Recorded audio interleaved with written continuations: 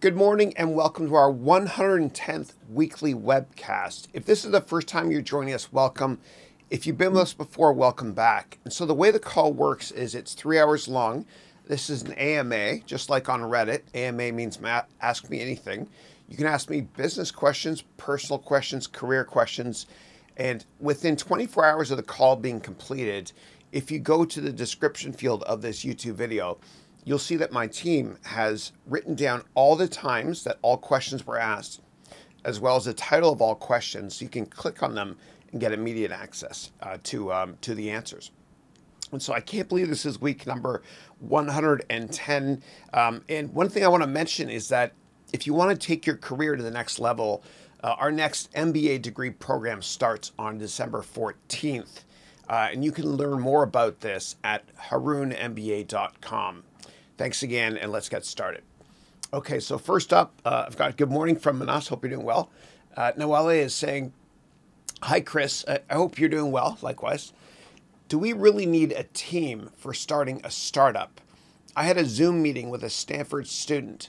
He told me that you should get a team so that you can make things work faster. Yeah. So I believe that a small group of people can change the world. I believe if you have too many people in one meeting, it's an absolute disaster. And we all know what that's like when we work in a company or we go to school and there's a team meeting with too many people. Nothing gets done. In fact, at Amazon, what Jeff Bezos does is he's got what's called the 2-pizza rule. And what that means is no meeting is allowed to take place that requires more than 2 pizzas to feed everybody in the same room. So small groups of people can and always do and always will change the world. In terms of, do you need to hire a lot of people or anybody at all to get started to start a company? Absolutely not. Absolutely not. You can start just by yourself. And then once you scale your business, then you can look to hire other people. In fact, most people that start side hustles start off by themselves, of course. And once that side hustle makes more money than they're making in their full-time job, then they quit and do it themselves. And then eventually they hire more people. You don't need to hire people right away. You can be a solopreneur. And I pride myself on teaching all my students how to start a company and run a company by yourself. You know, when I have a great team, but for many years, I ran my company by myself. And when I do these broadcasts, it's just me in this room by myself. So I pride myself on teaching all my students on how they can start their own companies as an army of one. If you want, you can take my MBA degree program and learn more at this website here, because I put you through in the 3rd semester, and there's 4 semesters. In my program, I put you through a venture capital boot camp in the 3rd semester, where I teach you how to start a company from scratch based on my experience working in venture capital, working on Wall Street, starting companies, and mentoring many, many students. I think one person can change the world with a great business model. And you got to look at what's called marketing automation, meaning what you have to do is, if you can, use as many internet websites or software products to replace the job of people, so that you don't have to hire more people, because labor is always the biggest expense with startups and all companies.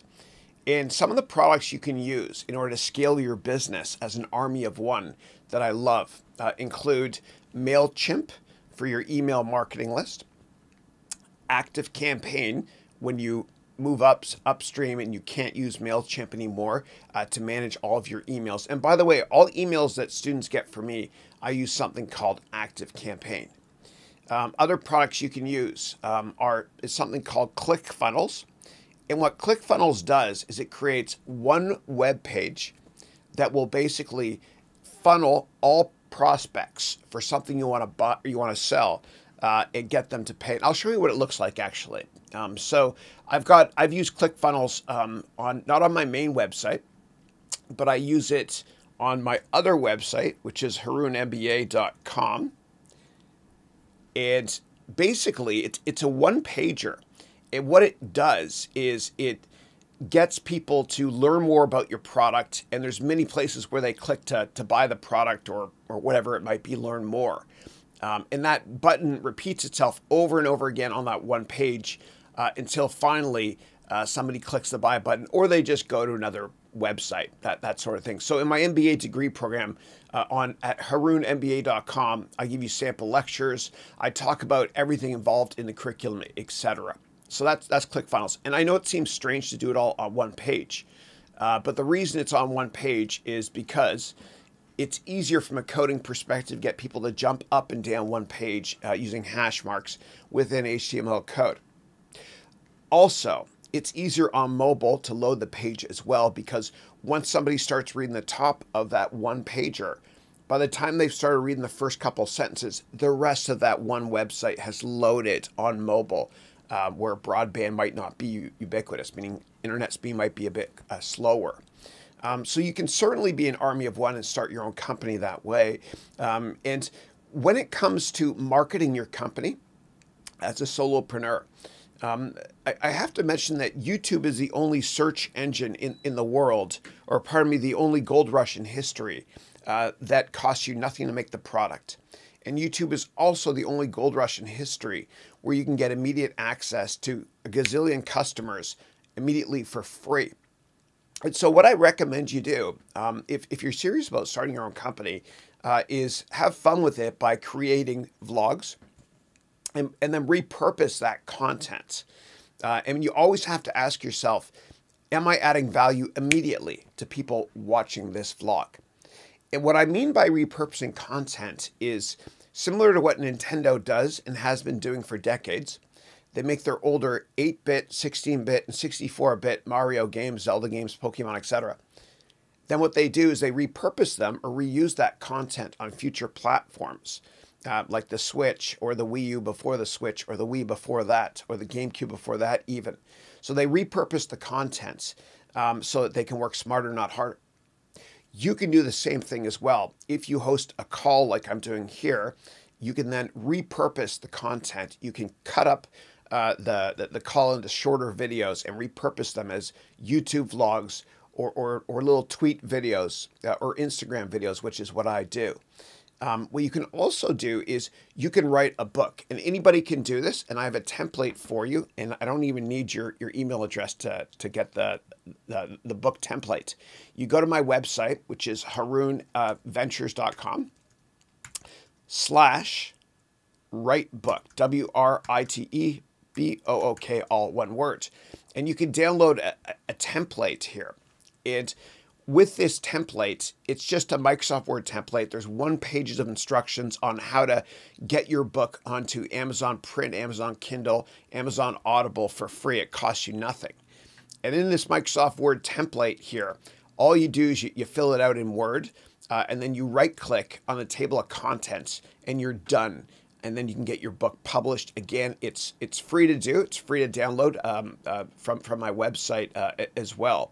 And so if anybody has additional questions about how to start a company by themselves initially for the pricing point of 0, literally, please let me know, because I do pride myself on helping my students reach their full potential by starting their own companies, or my students by starting different divisions or products within larger firms in general. So anybody can do it. Anybody can do it. And the last thing I'll say is, when you write a book, and by the way, if you want my networking book for free, you can get it from my website, harounventures.com.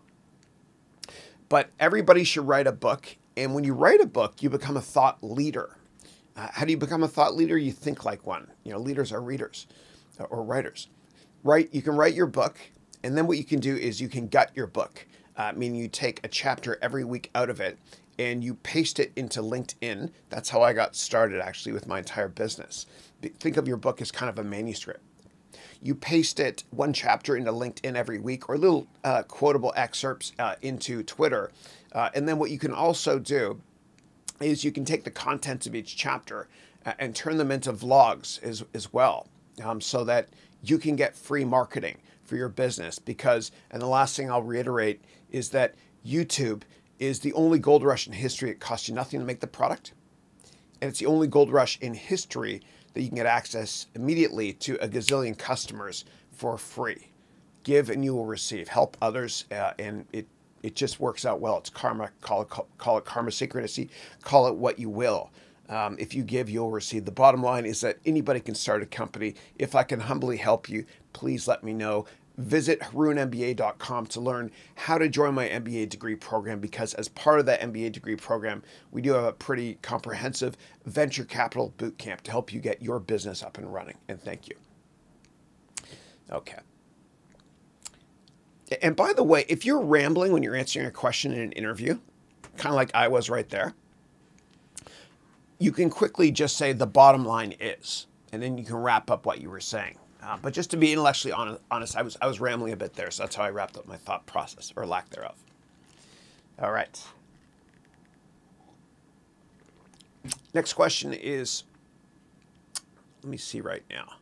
Casey. Casey is saying, hi, Chris. Hope you're well and having a great week. Likewise, thank you. And by the way, I read every comment here, everything out loud. And if I missed your question, just paste it again. Please don't paste an internet link, though, because for some reason, YouTube won't allow that message to get through to all of us here. Okay, next question is, did the people near you, meaning family and friends, criticize you when you started making videos on Udemy? How did you deal with them? Yeah.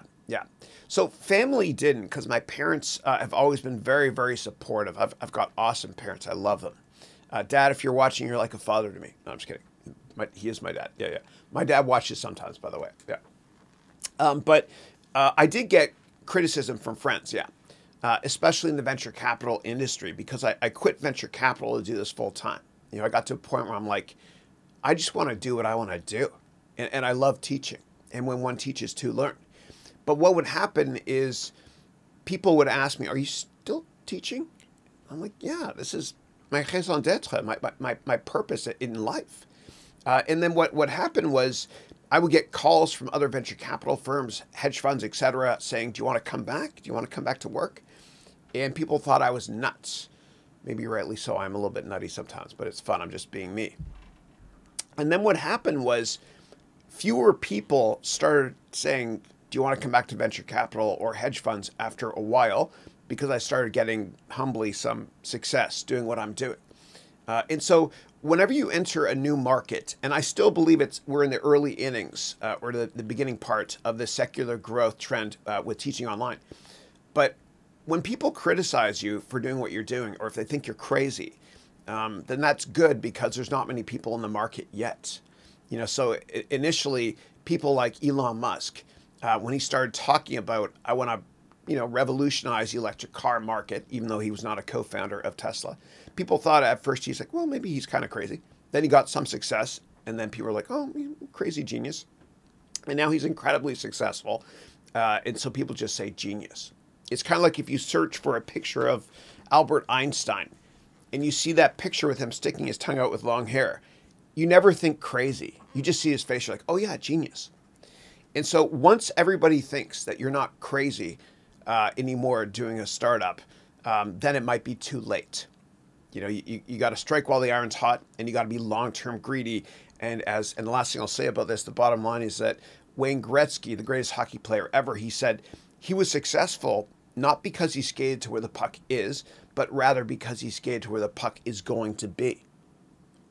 As investors and entrepreneurs, we should start companies or invest in stocks that people are going to like. Because as Warren Buffett said, the longer the view, the wiser the intention. And thank you for the question. Okay. But you will get a lot of criticism. And by the way, if you don't get criticized as you become more successful, then you're not successful enough. And as Eleanor Roosevelt said, they're going to criticize you anyway, so you might as well do it. And if you care what people think about you, you'll never reach your full potential in life. And most of the best entrepreneurs never gave a damn what anybody thought of them. They marched to the beat of their own drum. Just do what you want to do. Whatever your purpose is on this planet, go for it. And I've got a great quote here from Mark Twain, which is, the two most important days in your life are, number one, the day you're born, and number two, the day you find out why. And if I can humbly help you find your passion career-wise, then I've done my job. And please sign up for my MBA degree program. There's a 30-day, 100% money back guarantee. You've got nothing to lose. And I want to humbly help you or your money back. All right. I've got these pedals down here that I press to change the camera angles. Okay. And everybody's got something to teach. When one teaches, two learn. And you can go to do a search on my name in Udemy, and you can find a bunch of free courses I created to help you teach online based on mistakes that I've made over the years. And dude, I've made so many mistakes teaching online. And here's a great quote about failure. Michael Jordan, my favorite quote ever. He said, "I failed over and over again in my life, and that's why I succeed." So don't be afraid of failure. Embrace it, and don't give a damn what people think of you if you're not successful, because you only have to be successful in business one time. That's a great quote from Mark Cuban, who's on Shark Tank. All right, next question is from Casey, who's saying, can you recommend any options to be a mini angel investor as an opportunity to hear pitches and invest in other businesses, but with a small investment? Yeah, sure. And so what Casey is referring to, an angel investor means an early stage investor in a company, like before venture capital firms get involved.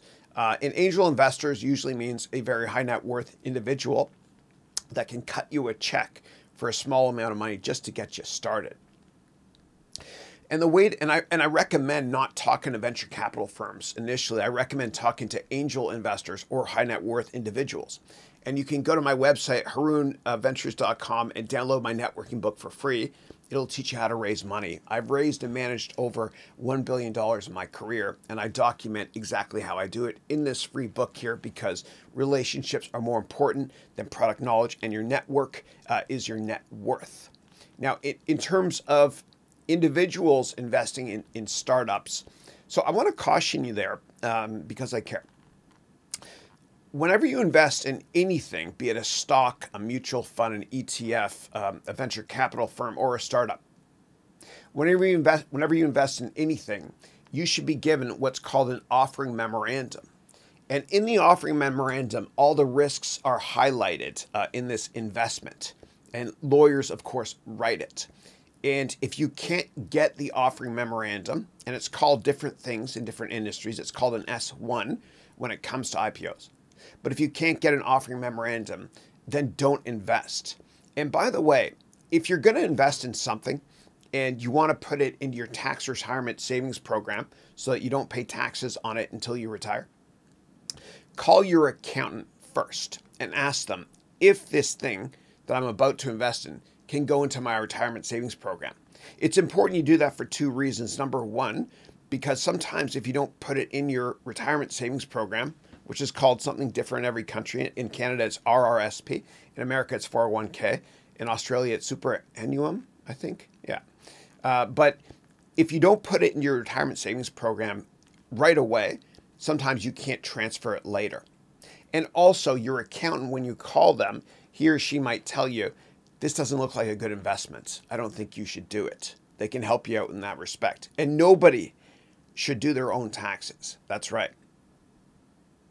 Don't do your own taxes.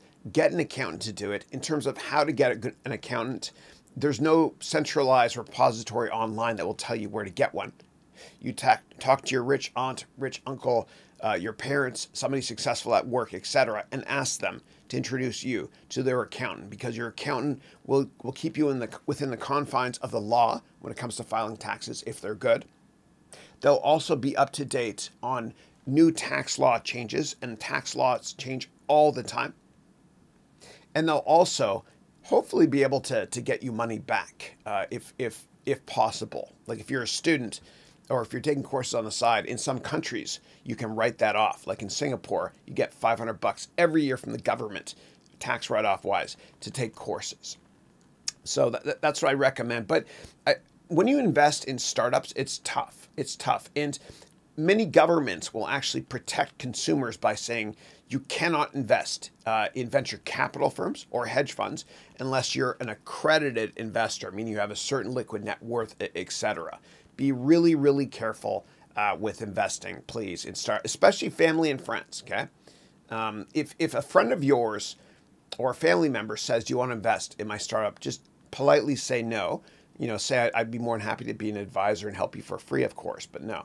And the reason is because people change when it comes to money. I've made a lot of my friends money, and I've lost a couple of money as well, and they're no longer friends. And going in, I warned them. I said, this is a venture capital investment, and here's the risks and stuff. But just be careful with that. Don't mix friends and family with money, because money is the root of all evil, and people do change when it comes to money. It's true. It's true. So, and just know also that you're going to be a stockholder if you invest in a startup, meaning you're in it for the long run. You might not be able to sell that opportunity for a long, long time. Be careful. The last thing I'll say is this. If somebody comes up to you and says, "Hey, do you want to invest in my startup?" I want you to think this, but not say it. I want you to think to yourself, why am I so lucky to be given this opportunity? It might be because nobody else will invest. Always do your due diligence. In my MBA degree program, I teach you how to do a lot of due diligence on companies, including management teams, background checks, etc. Thanks for the question. All right, next up, we got Casey who's saying, what advice do you have for someone who is regularly asked to do free work, like charity projects and sit on boards, but when looking for work that actually pays, is told they're overqualified? I hear you. I've been there. Yeah. It's tough. It's tough. And sometimes when people think you're overqualified, it's because the hiring person that you're going to be reporting to might actually feel insecure because they don't want to hire their assassin. Not that you won't be nice at work and whatnot, but when I say assassin, I'm saying somebody that's more qualified than them. And that's a big pain point that a lot of people have in business. It's happened to me before. It's made me very frustrated to the extent that it drove me nuts at work, because when you're really good at what you do, sometimes you only put in 80%, otherwise you come across as a threat. And what's the point of doing anything in life if you're not all in? And so the way I would deal with that in an interview is, if somebody implies you're overqualified, then I would say this. I would say something along the lines of, I absolutely love doing what I'm doing. I'm not looking to climb through the ranks. There's no hubris or arrogance with me. I just absolutely love doing what I'm doing. I'm happy to stay at the same level and do that one task over and over again. And I love working with people. I humbly think I'm a great team player as well. And if you want, you can call my references to learn more. The bottom line is, I'm not looking to advance throughout the company. I just want to do this one skill because it's something I'm incredibly passionate about, which means it's not really work for me. I love doing it. Okay. All right. Next up, Pratik is saying, I was shocked to see that your open house went for 13 hours straight. Yeah, thank you. And then you wrote here, I also feel privileged to be able to be a part of your MBA degree program. Thank you.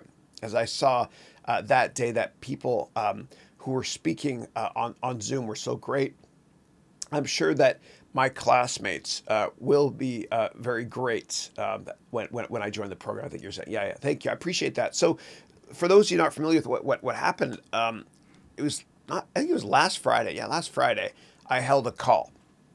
And the call was to talk about my MBA degree program, which you can learn about at this website here. And I started the call with a 1-hour free lecture from my MBA degree program I taught live. Then I brought on one of my students on Zoom.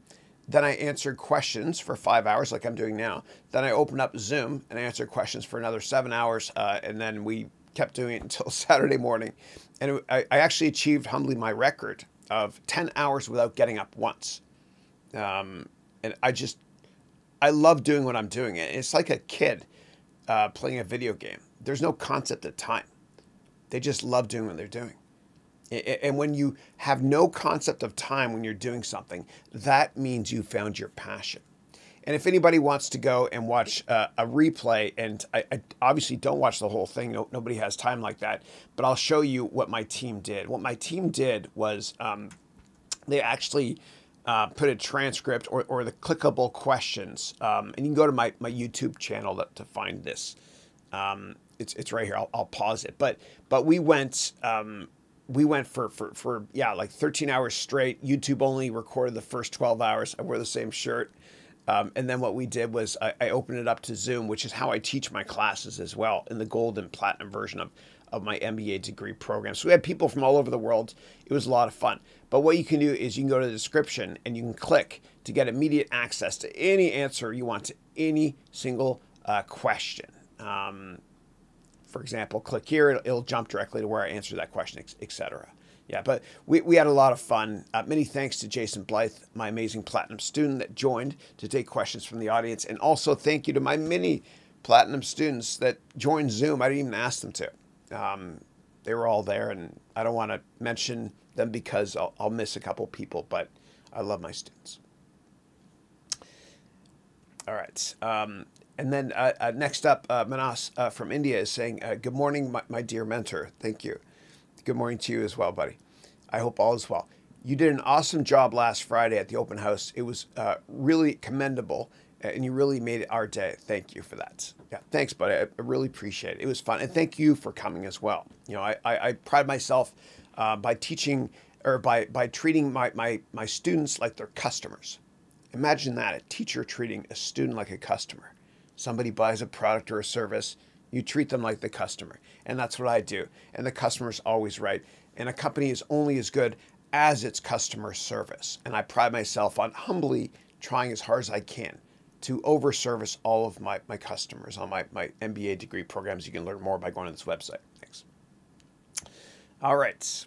Next up is Albus, who's saying, hey, Chris, congratulations on the open house session. It was fire.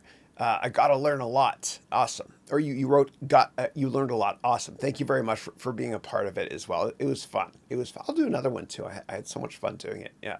Yeah. It's the reason I got this monitor behind me here is so that from every angle, when I teach, and I do the open house thing, I can not only switch the images here, but also there's no glare issues. Like on this angle here, which is a little bit, not a perfect angle. Hey there.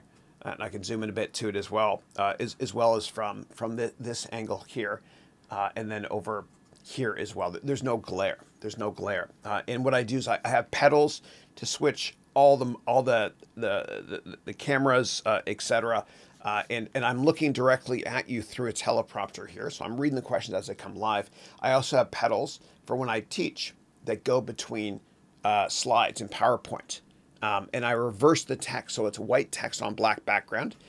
Otherwise, what appears is a really, really bright image and you can't see me. But I teach you how to be a solopreneur and do all this stuff and set up your own studio on the cheap. That's right, on the cheap, in my MBA degree program. So thank you.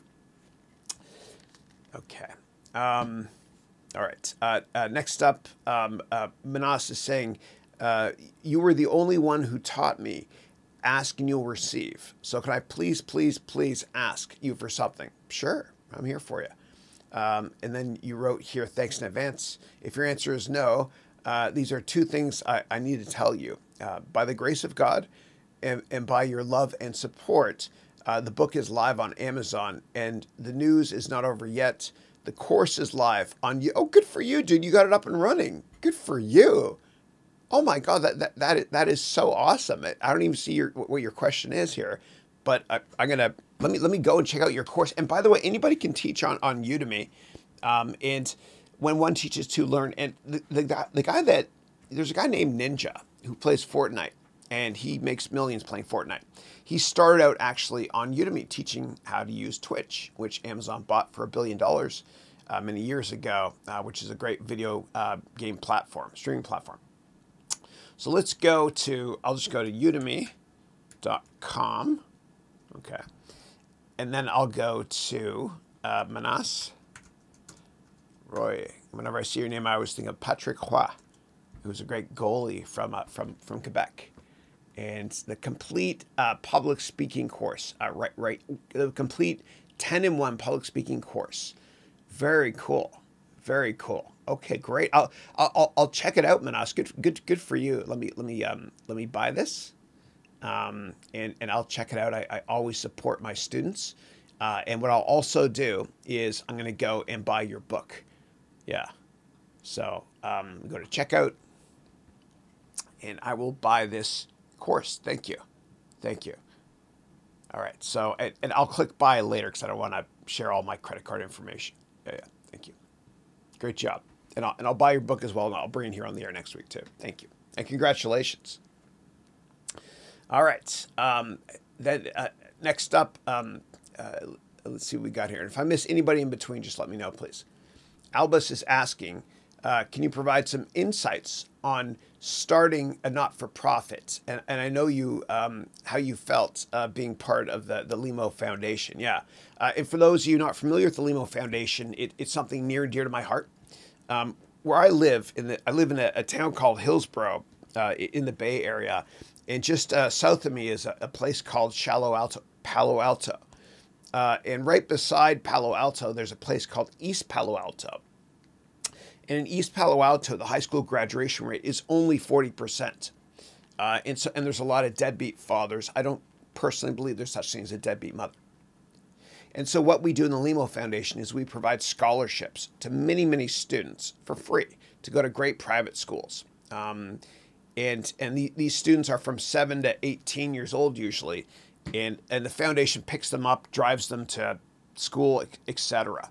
And so let me show you actually a picture of these wonderful students. And they are the reason why I do what I do. And by the way, quick shout out to Brenda, one of my amazing students when I used to teach in universities at night at San Francisco State. She started something called Providing Opportunities for Women. And I served on the board of this for a while. I should change this actually because I recently haven't had time to be a part of it. But what Brenda was saying when she presented about providing opportunities for women is how tragic it is that in America, there are more CEOs named John than there are women CEOs. Ridiculous, ridiculous. So hopefully things change and things are getting better. But here's the Limo Foundation here. So this is, the reason I do my MBA degree program is because of this event here a couple years ago. Before I published my entire MBA program on Udemy, what I actually did was I taught here on the weekends for free. Let me go back here. And what I did was one day what I did was I created an event in early 2016 called an entire MBA in one day. And it was 12 hours long. And I did it at Longitude Capital's headquarters. Thank you, Patrick, for letting us use your office. And I taught them. And then I created a degree for them, which is similar to this degree here, actually. And the genesis for me creating my MBA degree program was this. And these students, oh my God, they're amazing. They went from the age of 7 to, I think, 17 or 18. And Lalika right here, she graduated from private school in Atherton. She went to a great university, and she's on my board right now. She's great. But these students had so much fun that day, and they're brilliant. And what I did, that was a Saturday in January. On a Sunday, what I did is I put up a camera in 2016 in my house, and I just re-recorded what I taught there in 8 hours. I called it Entire MBA One Course. And it's why I do what I do. And of course, they got all this stuff for free.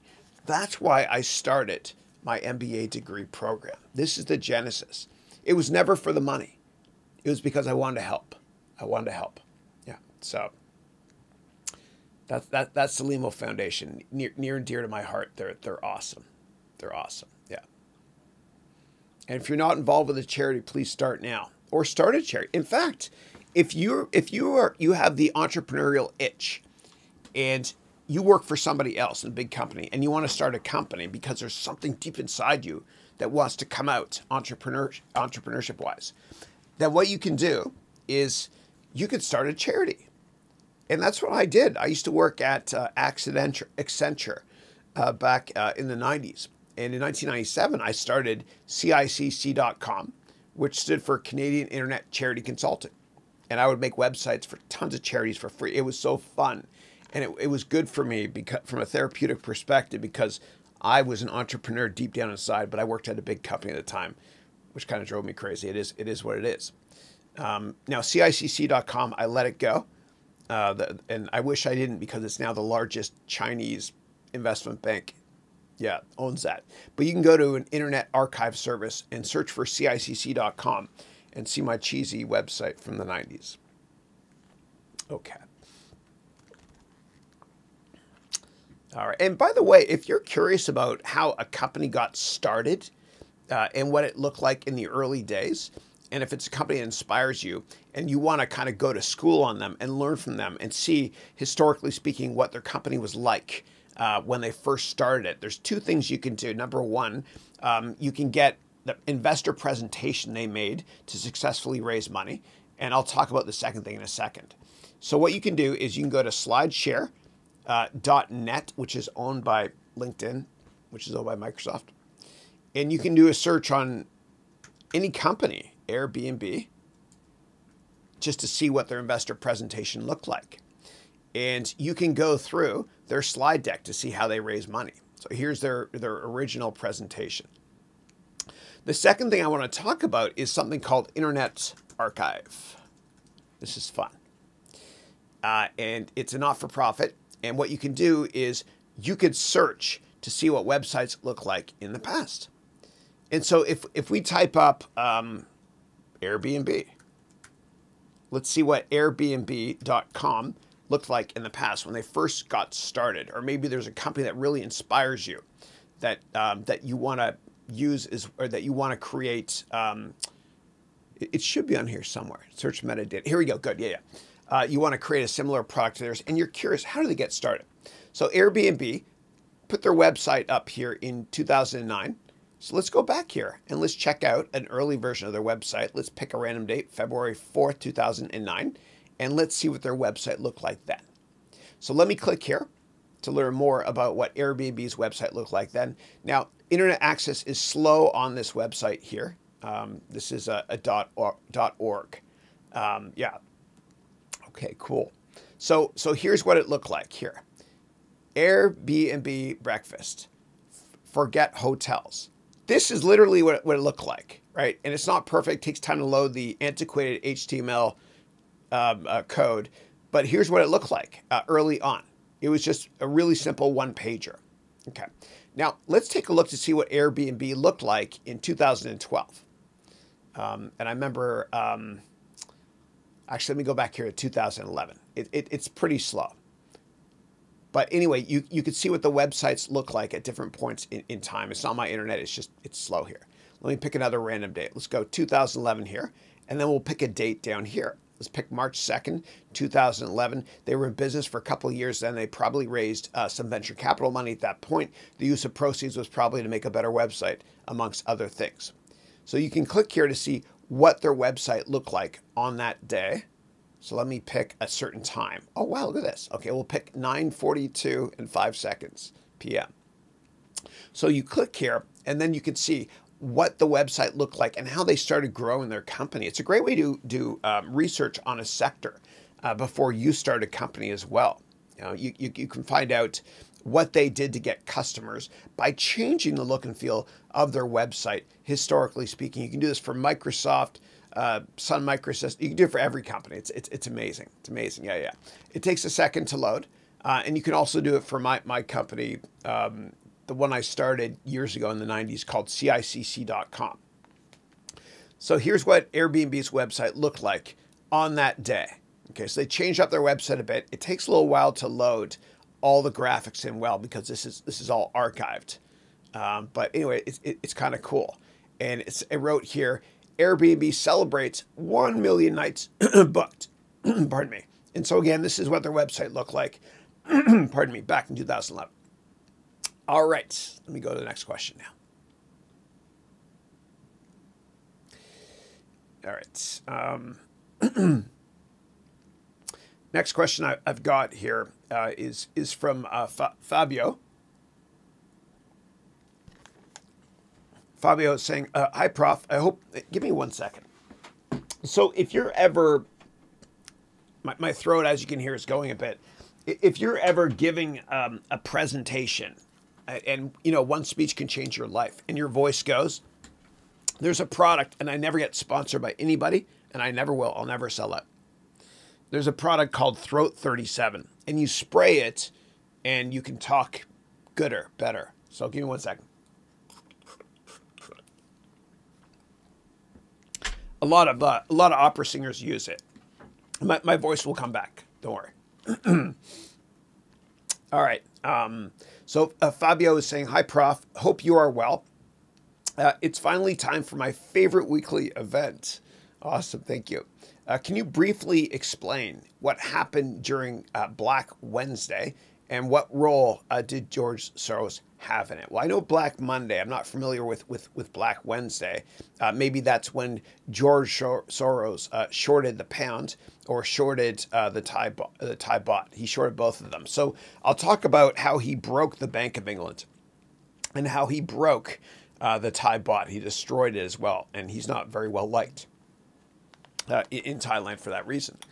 So what happens with currencies is when a currency is fixed to another currency, like in the Caribbean, several Caribbean countries, their currency is fixed or pegged to the US dollar, like the Bayesian dollar was for years in Barbados. And why the reason they do that is they want the dollar in Barbados, for example, to stay at the exact same level as the US dollar. And they do that because a lot of their tourists come from the United States. It's just easier for tourists to book and know that FX is not going to fluctuate, the foreign exchange. So what countries do in order to make that a reality is they have to actually have their own currency reserves and buy and sell the other currency that they're fixed to so that it will stay at the exact same level from a supply-demand perspective. And if they run out of money, then all of a sudden they're like, oh my gosh, we can't have our currency fixed to another currency, and we have to make it a floating or variable currency, which is what most currencies are. And so what George Soros did to the Bank of England and to the Thai baht is he forced England as well as Thailand to no longer have their currencies fixed. And he made $1 billion in one day by shorting the British pound. And the way he did it was, so at that point in time, years ago, it was back in the 90s, the British pound was pegged to a bunch of other currencies globally. And so what he did was he shorted the British pound to the extent that the Bank of England ran out of reserves. They didn't have any money left to keep that currency fixed. And so they had to let it float, meaning be a variable currency. And then the currency went down a lot. And then what happened was George Soros made $1 billion in one day. And it wasn't just him. There was the hedge fund mafia piggybacked on that trade as well. Like Tiger, great hedge fund, etc. He also did the same thing in Thailand to the Thai baht. So hopefully that answers the question of how he profited immensely from a fixed income FX perspective by shorting the pound as well as the Thai baht. All right, next up we've got Dario from Italy. Dario is saying, "Hi Chris, hope all is well. Today I want to ask, what do you think about the IBM spinoff, which will probably take place at the end of next year?" Yeah.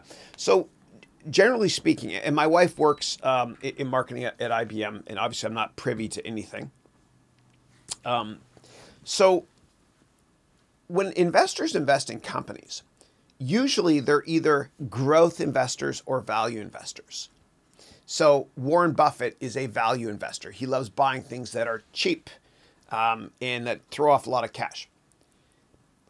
A lot of hedge funds are growth investors. They don't like buying things that are cheap. They like buying things that are expensive, that are growing fast, and that one day those companies, will be able to cut expenses and make a ton of money, like Amazon.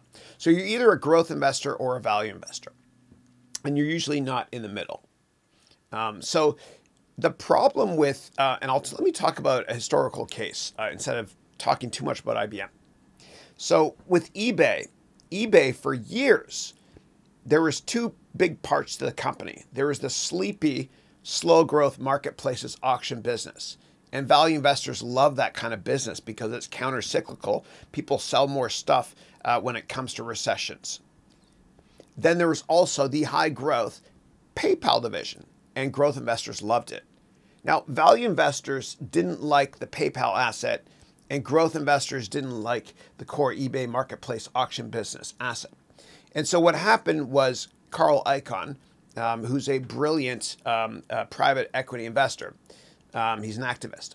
He came onto the board of eBay and forced them to break up into two companies, eBay and PayPal. And that unlocked shareholder value big time because the value investors could now buy eBay because they just wanted to invest in the marketplace business, the auction business, and the growth investors could buy PayPal. So that's what IBM is thinking about as well. They basically want to cater to two types of investors.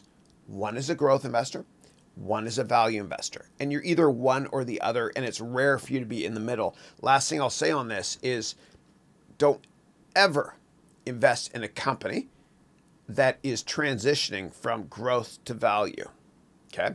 Because when it transitions from growth to value, and it happens to every company, it's in what I refer to as investment purgatory. It usually takes like a decade for that stock to go from growth to value. And while it's going from growth to value in that decade, nobody buys it. Nobody wants to own it because it's not cheap enough for value investors yet, and it's not growing fast enough anymore for growth investors. So it's an investment purgatory. And so investors get confused because you're either a growth investor or a value investor. And it usually takes 10 years. Never buy a stock that's in investment purgatory, that's transitioning from growth to value. And the way to make the 10 years shorter is the private equity firms come in and they buy that undervalued asset. They make it grow faster, and then they sell it back to the market. And so that's kind of what, and they can make it, that's the catalyst for making the 10-year transition purgatory-wise shorter. And that's what Carl Icahn does all the time. He did that with eBay. He bought a stake in the company, muscled his way onto the board, which he's allowed to do if you own a big stake in a company, and he forced the company to restructure. I think he and John Donahoe, who's a great guy, I've met him many times as CEO of eBay, they kind of parted ways, so to speak. And then Icahn made that 10-year transition a couple years or even less so. And then lo and behold, shareholder value was unlocked because eBay reemerged as the core eBay asset that value investors loved because it was the marketplace business, auction business, and then PayPal as well. Yeah. All right. Next question is from Dario. Dario is saying, where would you suggest keeping Ripple coins since the Trezor one doesn't support them? And then I'm sorry for all my questions. No, don't be sorry, please. You're the customer. This is customer support. Please ask me as many questions as you want. This is fun for me. Thank you. I always love your questions. Okay, so the question is, where would you suggest keeping your Ripple coins since Trezor one doesn't support them? Yeah. I don't know. I own Ripple. I think I own it in my Ledger Nano S. That's what I use. Yeah. Yeah. So maybe check out the Ledger Nano. Okay. And next up, and the founder of Ripple lives not too far away from me here. And for those of you not familiar with Ripple, it's a cryptocurrency that is targeted. The target market is the big banks. Yeah. Next up is Naveed. Naveed is saying, hey, Chris, hope you're doing well. Likewise. Can you please share good tips for drafting effective emails? Absolutely. So less is more. Never, ever, ever, for the rest of your life, when you write, especially in emails, never have more than 3 sentences in one paragraph. And I used to have my own column on the side in Inc. magazine. And my editor taught me that. He said, never have more than 3 sentences in one paragraph. Other things that I was criticized for, and I learned, was don't overuse exclamation marks. It's hard for me because I'm such a positive person. I'm enthusiastic. Yeah.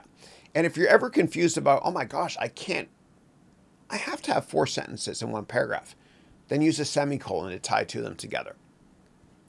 Aside from that, less is more. When you're drafting an email or any correspondence, especially people you don't know, you start with a nice pleasantry. For me, it's "I hope all is well." That's just the way I write. You use the word please and thank you, and you keep it short. If you make it long, they're never going to reply, right? It's kind of like getting a really long email from your mom. I'm so sorry. Mom, I love you so much. Mom, always send me long emails. I love it. And Mom, if you're watching, I loved all those letters you wrote to me when I was at Camp Onondaga in the 4th grade in the summer, and I cried and I missed you. Thank you for that. Yeah. Sorry. But don't write long emails unless it's your mom. Your mom's allowed to, okay? Also, the subject line, make sure it's clickbaitish without being misleading. So keep it short, and there's got to be kind of an element of surprise. Like, for example, you won't want to miss this opportunity. That's a little bit cheesy, but you know what I'm getting at. And when I was taught about how to create great titles for articles or emails, whatever, by my editor at Inc. magazine, they had me use numbers a lot. 5 reasons why you can take your career to the next level by reading this. And you'll see a lot of sponsored stories on websites like CNN, etc., and even Engadget. Why Prince Harry and Prince William are not getting along, or whatever BS they're writing about these days. And I did it with my book in terms of numbers. 101 crucial lessons they don't teach you in business school. And if you want more tips, what you can do is go to my YouTube page and just do a search on how to write. And I have a 15-minute video that I teach you how to write effective business communications based on the gazillions of mistakes I've made over the years. All right. Next up, Fausto is saying, "Hey, Chris, hope you're great. Likewise. Quick question. When creating an MVP, for those who are not familiar with it, stands for minimum viable product. It means releasing a product that's not 100% ready yet, but you got to release it and get it out there fast, because as Salvador Dali said, if you strive for perfection, you'll never attain it." So Fausta is saying, when creating an MVP, minimum viable product, should I focus on traction and growth or quickly making a profit? Yeah. So I believe that one of the purposes of an MVP is not to generate profit, but to get your product out to market fast so that you can quickly get customer feedback and you can alter or change your product and or service quickly on the fly. And if you wait until your product is perfect to release it, you'll never get it out. Or the competition will have already saturated the market and it's too late for you. So I would focus not on quick profit, ever. I would focus on being very long-term oriented. And you can take my MBA degree program, learn more here, and I'll put you through a venture capital boot camp to teach you how to get your product out there and how to grow your company quickly as well. So I would be very, very long-term focused, because as Warren Buffett said, the longer the view, the wiser the intention. And figure out profitability later. Just get your product out as fast as you can so that you can get feedback. Yeah.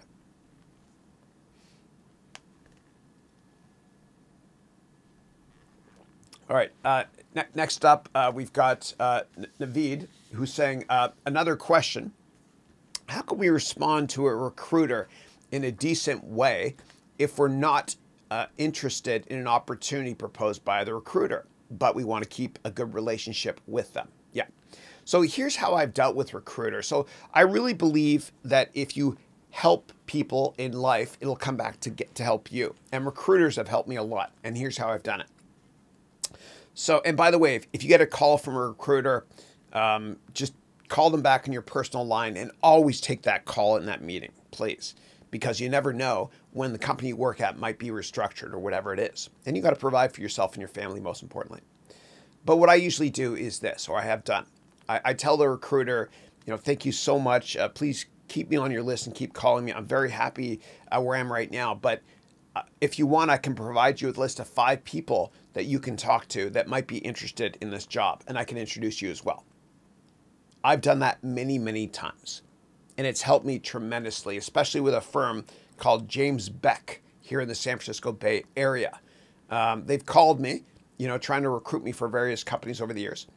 And I've always introduced them to a gazillion other people, and it came back and helped me a lot in the long run. Give and you'll receive. It's prophetic. It's been true since the beginning of time. Okay. Next up, Fabio is asking, excuse me, I would like to know your thoughts on Paul Tudor Jones. Yeah, so Paul Tudor Jones, for those who are not familiar, is a hedge fund billionaire. He started Tudor back in the 80s. And your question is, I'd like to know your thoughts on Paul Tudor Jones and his prediction of the crash of the market in 1987. He tripled his money by holding short positions, making a $100 million profit. Yeah. So I don't personally know him, so I can't vouch for him. And I don't personally know anybody that's ever worked for him. I know people that have worked at almost every other large hedge fund, and I have opinions on most funds, but not that one. But what I will tell you about 1987, Black Monday, they called it. There was one day where the market fell a lot. And what happened was there was a couple of people that were really young that made a fortune. And because of that one day, their hedge funds took off. And so there's examples of this. There's Paul Tudor Jones, and there's another guy named Ken Griffin. Great guy. He used to be my boss's boss when I worked at Citadel years ago. Brilliant man. And I had friends that went to Harvard with him. And just like whenever I meet somebody more successful than me, which is every meeting in my life, I always ask for what made you successful or them successful.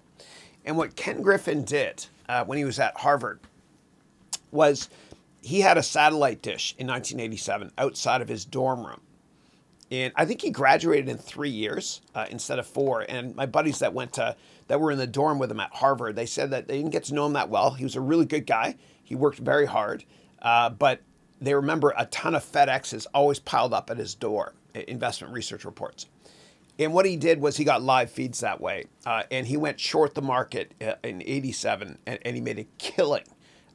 And there was a company in Chicago, one of his big investors was there that invested in his firm, and he scaled his company big time. And eventually he moved to Chicago and he started Citadel there. Yeah, so he's done really well. And for those who are not familiar with shorting, it's the opposite of buying a stock. So when you buy a stock, they refer to it as you went long a stock. You're long a stock. You own it. The opposite of going long a stock is shorting a stock, which means you borrow the shares at a certain price. You then sell them, and hopefully you can buy them back cheaper, and you make money between the price, what you sold it at, or what you borrowed it at, and what you sold it at and covered it at. And then you return it to whoever you borrowed it from, plus a fee. And I don't recommend anybody short stocks unless you work as a professional investor, because there's unlimited loss potential if the stock goes up to infinity or whatever it is. If you want to bet against companies, look into buying puts. And a put is basically a financial instrument where you invest this much money. If it goes down, you make a lot. If it goes up, all you lose is this here.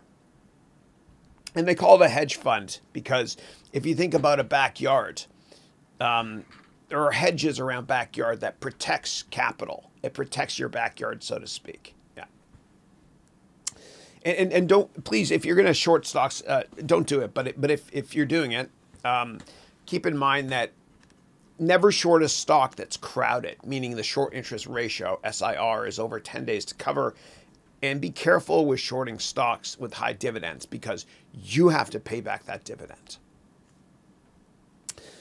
Okay, next up, Michael is saying, hi, Chris. It's Michael from Indonesia, wishing you well and informing you that I apply the content in Udemy and your content in YouTube as well. Thank you. I appreciate that. Thank you. And I actually, on my 10th weekly webcast, this is week 110 right now, 110.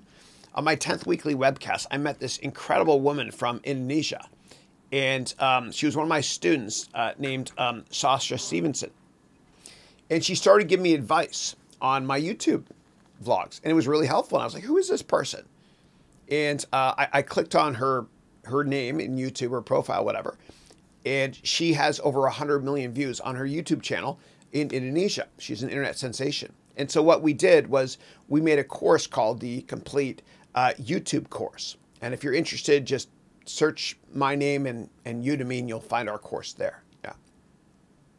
But I learn a ton from my students. She's great. And Michael is saying, my question is, what are your thoughts about Apple not giving the iPhone 12 chargers and earphones?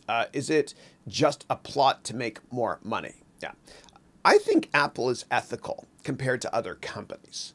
Like, I view Apple is the antithesis of Facebook. You know, Apple does more to help the world. Facebook, the opposite. It is what it is.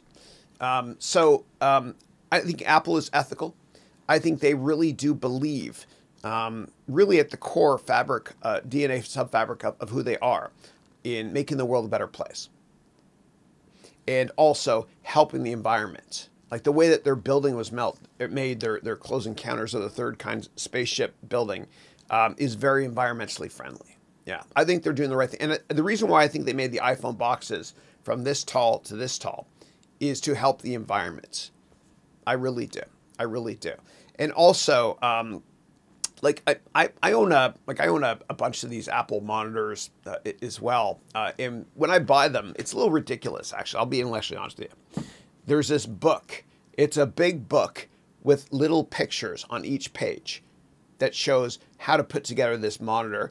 They didn't really need to do that. That could have been done on one page. So I got to be intellectually honest there with that.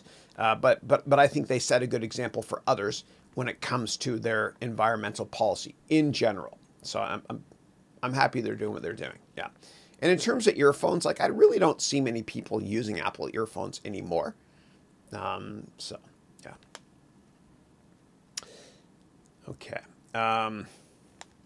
And give me 1 second. This happens every now and then. YouTube will jump. So I do a Control F for the word Apple. And we'll see if this comes up here. Hold on a second, guys. Sorry. This happens rarely, but it does. Apple. Okay, here we go. I found it. Thank you. That was a senior moment. The older I get, the better I was. All right.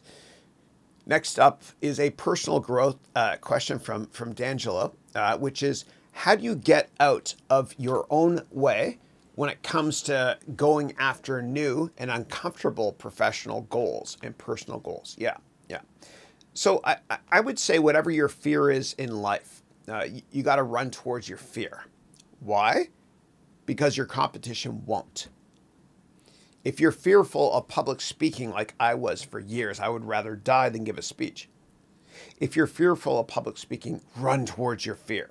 You know, do a search on Toastmasters and start going to local events or doing them over Zoom, giving speeches. If you're fearful of accounting like I was, and I got a D in accounting the first time I took it in undergrad because I was memorizing accounting and not understanding it. I had to take it again, and I got a little bit better in a D, but not much. So what I did was I conditioned myself to understand and enjoy reading financial statements like a good book. How?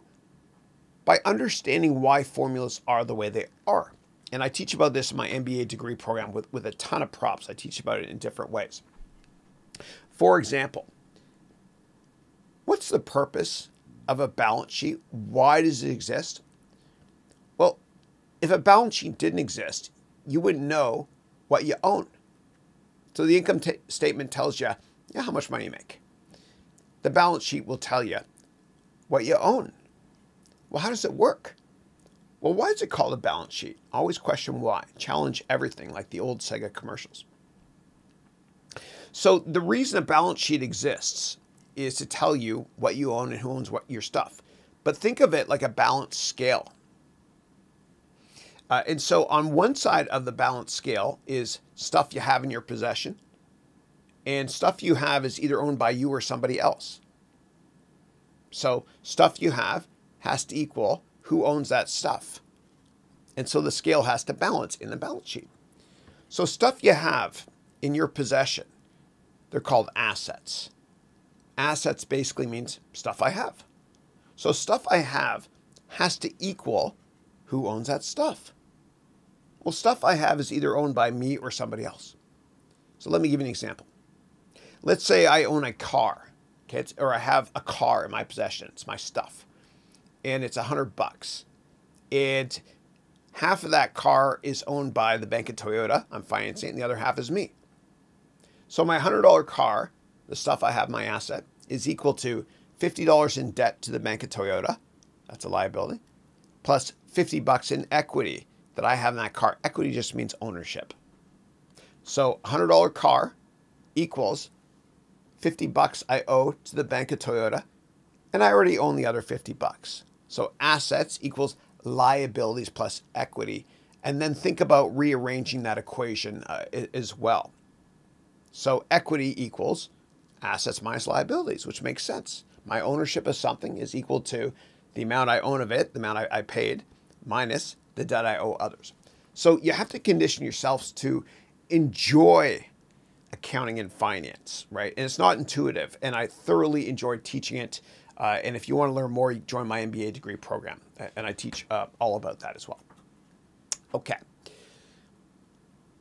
All right. Next up is Emily is saying, "Hey Chris, hope you're doing well. Likewise. Do you think Apple is dying now? Do you think they will succeed in transforming into the subscription-based business model?" Yeah, that's a great question. So what Apple did a couple years ago, and we're doing a case study of this in my MBA degree program. So what Apple did a couple years ago was they created different revenue line items, one of them being subscription. And the reason they did it is because investors absolutely love subscription business models. So for example, if you have a magazine subscription, you might not cancel it. You might get lazy like I am sometimes, and the magazines just keep coming. You subscribe to it. But if you paid a one-time fee, you might not renew that.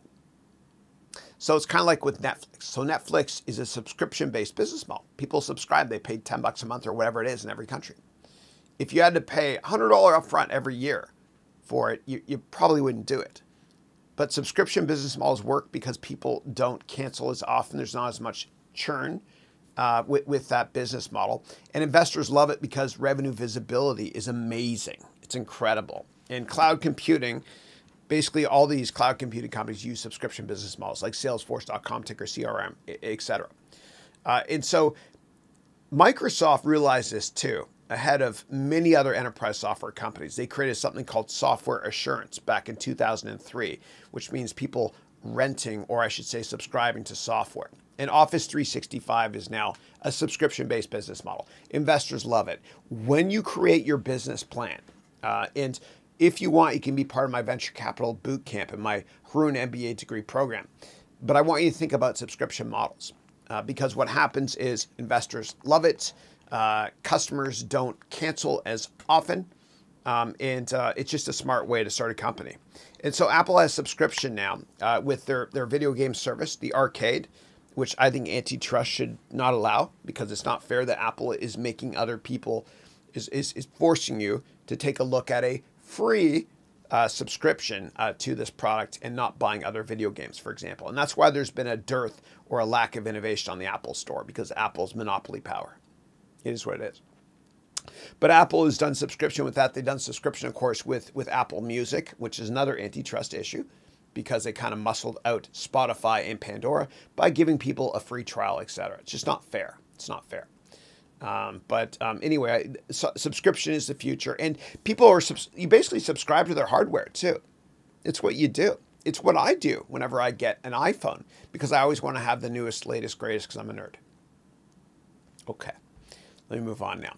And by the way, when I was answering that question, I noticed that the number of people watching this webcast went down a lot. So that always helps me to know in real time to move on.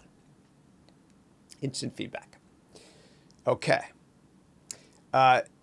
Next up, question is, I learned programming languages like JS, JavaScript, React, HTML, CSS, etc. How can I develop this skill to make money with it? Yeah. So a couple things. Number one, you can teach courses on platforms like Udemy on how to code. Number two, you can go to upwork.com, that's UPWORK, and sell your services there to do programming work. I've hired a lot of people from Upwork. You can also, if you're just getting started, go to a great Tel Aviv-based company called Fiverr. That's Fiverr.com, which is a great platform service where you can sell your services as well, starting at $5. You get what you pay for, though. So I would check out those aforementioned resources in order to help scale your side hustle. Yeah. All right. Next question is, do you think Tesla will be a monopoly in the automobile industry? It seems like no other car manufacturer is going to catch up with them. Yeah. I don't think so. I mean, the automotive industry is so CapEx intensive. It'll be tough for them to basically corner the market in general. There's a lot of competition. Competition's good for the consumer. There's a lot of other great companies like Mercedes, BMW, etc., that are doing great things with hybrid cars. Toyota, of course, as well. And what Elon Musk did a couple of years ago was he kind of open sourced part of the battery technology so that everybody else, other companies, can use that technology as well. Yeah.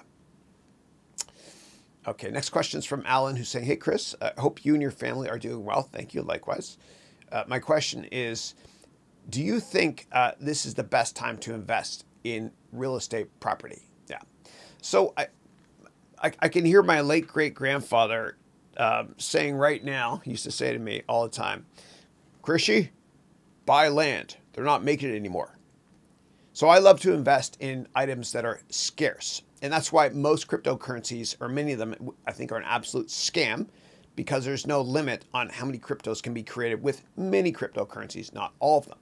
So I always love real estate, but you got to be careful with real estate because they're vicious cycles, usually 10 years, feast or famine. And just know that if you invest in real estate, you might not get your money back for at least 10 years. So and when interest rates are very, very low, quite often what happens is real estate prices go up a lot. Why? Because it's cheaper for people to get a mortgage to finance a house or an apartment. And also, people don't want to keep money in the bank if interest rates are low. They want to buy stocks or real estate, for example. So I usually buy when everyone's freaking out. You got to buy when there's blood in the streets. I know it's an uncomfortable thing to say. But when it feels uncomfortable for you to buy something, that's the time to buy. Why? Because if you buy when everybody else is buying, who's the incremental investor to push that investment class higher? There's not as many. You know, my favorite thing when it comes to stocks, at least, is to buy broken stocks, but not broken companies. You know, and last thing I'll say is, to quote the sage of Omaha, Warren Buffett, you got to be greedy when others are fearful and fearful when others are greedy. One more thing. The latest real estate investment I made was I bought a building an hour and a half south of Toronto in London, Ontario, where I was born. And it's right beside the University of Western Ontario. And I did it because, well, I got a great deal. And the students that are renting, I have a bunch of students renting places there. It more than covers the mortgage. Yeah. And I think the education is counter-cyclical as well. It's somewhat recession-proof. Yeah. All right. Next up, Abby is saying, hey, Chris, hope you and your family had a good week. Likewise. I have a couple of questions. My attitude, a couple of people asked me for help this week, and my attitude has been, when one teaches, two learn. So thank you. Excellent. I agree. If you want to learn something, man, you got to teach it. You know, I taught a course on videography, partially because I want to help, but also I want to learn. If you stop learning, you stop living. All right. Now, but Abby is saying, oh, also, did you go to the bathroom at all during my 12-hour live open house webcast last Friday? I did after 10 hours. It was my record. And yes, there were, I read all the comments, whatever. People are like, is this guy wearing a catheter or something? I'm not. Yeah. I don't know. I just have amazing stamina when I'm doing something I absolutely love to do. And thank you for joining us. Appreciate it. All right. Now, Luigi is saying, hey, Chris, hope you are doing great. Likewise. I've taken most of your courses on Udemy. I would like to ask, what's the difference between the courses offered in Udemy and your Haroun Ventures MBA degree program, I think is what you're referring to. Yeah. And you can learn more about the Haroun MBA degree program there. So I teach concepts in a different way and in much more detail as well. So the MBA degree program, if you're in the gold or platinum version, you can go to this website to learn more. It's over 300 hours of classes, plus more than 200 hours of live Q&A like this or using Zoom. And in the platinum version, you also get a couple hours of one-on-one time with me for confidential consultation. I'll even write your entire LinkedIn profile if you want me to during those consultations. So I go into a lot more detail. Do I teach accounting and finance? Yes. Did I teach them in Udemy as well? Yes. I teach it in a different way though, using props, and I build upon everything as well. You don't have to have any prerequisites to take my MBA degree program. If you take my Udemy courses, when you pay for the MBA degree program, for every course you've taken on Udemy, you get a $10 discount. So mention that in the email when you register as well. Yeah. And Udemy is a great partner of mine. Yeah. All right. Next up, Luigi is saying, or actually Mr. Lee is saying, have you heard about Palantir? If yes, any thoughts on this data analytics company? Thanks, Chris. I have. In fact, I invested in them when it was a private company, when I worked in venture capital. And then I sold my position when it was a private company. Yeah. So, and I did it because I cashed out of almost all my venture capital investments. So Palantir, for those of you not familiar, it's a software company, and it's a software company based here in Palo Alto. And the Obama administration, without Palantir, would not have found Osama bin Laden. That's right. So Palantir is a software product that will predict future events, or at least look at a lot of data and be able to find patterns. And governments use it for security reasons, especially the CIA. That's publicly disclosed. CIA was actually the first investor in Palantir, and the CIA does actually very good venture capital investments. A lot of technology we use today was actually invested in by governments for military reasons, like GPS. That was from guided missiles. Oracle, the database company. Oracle's first customer was the CIA, and they did a top secret database project called Project Oracle. And so Palantir is not just for government. It's also for many other sectors. So many of the big financial services companies in the world, they use Palantir software called Gotham, I think one of them. You know where they got that from. And what the software does is it helps big banks and financial services to uncover potential vulnerabilities from a security perspective in their network, so to speak. Governments also use Palantir to help find human trafficking operations, etc. So it's a data analytics company. Now, in order to be intellectually honest, I'm not an investor in the company, and I don't have any information on the company at all. But one thing I will say, one of the critiques is from there was a cover, here we go. I'll refer to a Forbes cover story from 2013 or so on it. There was one point where the customers of Palantir, not Palantir itself, it was the police department, I think in Oakland. They took pictures of tons of license plates all over the place, and they fed it into the Palantir software product. And that was kind of a violation of privacy. It wasn't Palantir's fault. It was the customer at that point in time. That's publicly disclosed.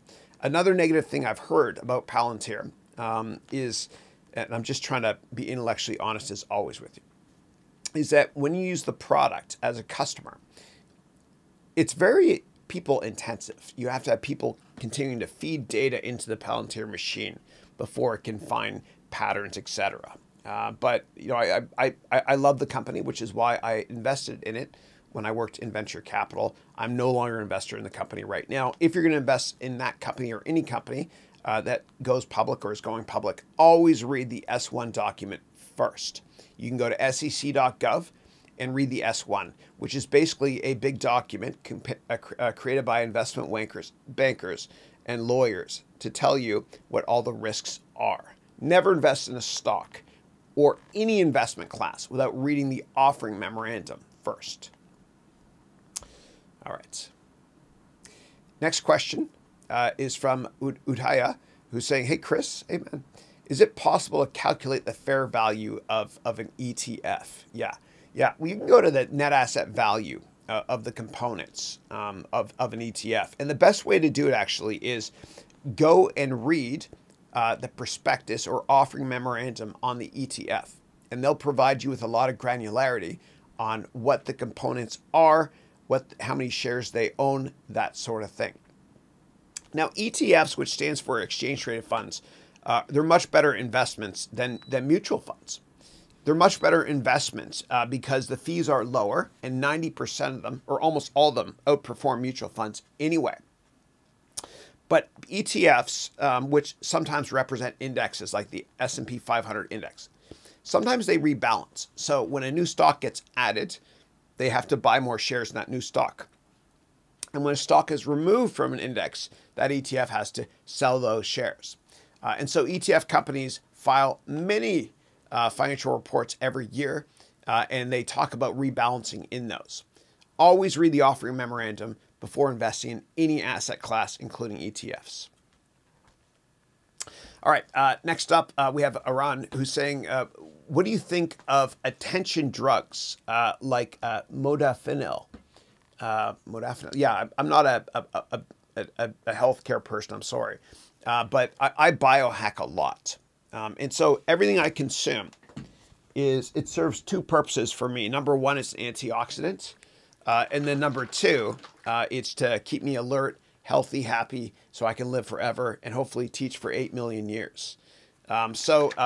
This is an antioxidants drink I make every day. It's purplish because of acai, which is a great South American fruit that gives me energy. So I don't use drugs to try to get better attention. I use natural stuff. Now, one other thing I do, I biohack a lot. I take just a ton of vitamins and herbs, a ton of them, okay? And for those of you who have taken my courses or my MBA degree program, and I go into more detail in my program, I kind of document what some of them are. These are a couple here. This is resveratrol. And I got this from the VP of Engineering, the head of engineering at Google, a guy named Ray Kurzweil, who talks about life extension. And so it's kind of tough to see maybe over here in a white background. Yeah. So resveratrol is something that Ray Kurzweil sells. And he has these anti-aging multi-packs. You can't reverse aging, but you can slow it down.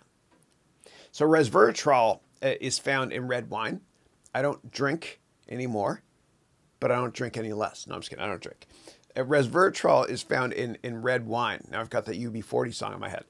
And it actually helps slow down aging. But I take a supplement for it. I take omega oil. I take a lot of stuff as well. And I biohack a lot, as you know. Now, the best way for me to increase my energy, and please talk to a doctor first before doing what I'm about to tell you. And never take health advice from me, please.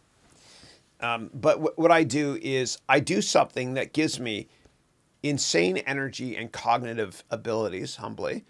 Something very similar to the movie Limitless with Bradley Cooper, where he took a drug. Drugs are bad. What I do, though, is I drink what's called bulletproof coffee. And by the way, a lot of the herbs I take, and they're not all vitamins, a lot of them are herbs, I'm sure there's a placebo effect with some of them. There has to be. But what bulletproof coffee is it's a way to consume coffee in a way that's a little bit less processed, I should say. So let me first of all talk about, before I go into bulletproof coffee, about butter. This is out there, but it works for me. Do what works for you. So for hundreds of years, people have been putting butter in their coffee or tea. And when you do it, just a little bit, it tastes good. It's like you put cream or milk in it. And people have been doing it for hundreds of years and consuming that first thing in the morning, which gives them unbelievable cognitive abilities. It works for me. Do what works for you. So what I do is every morning, the first thing I consume, along with my shake, is I consume bulletproof coffee. This is not an advertisement for them. Do your research. Bulletproof coffee is coffee that's made in such a way so that the beans don't have preservatives in it, because with a lot of coffee, you drink it, you get that quick pick-me-up, and then you crash hard because there's mold in the coffee or preservatives. So this stuff is pretty good. It's pure. Then I put in that tablespoon of organic grass-fed butter.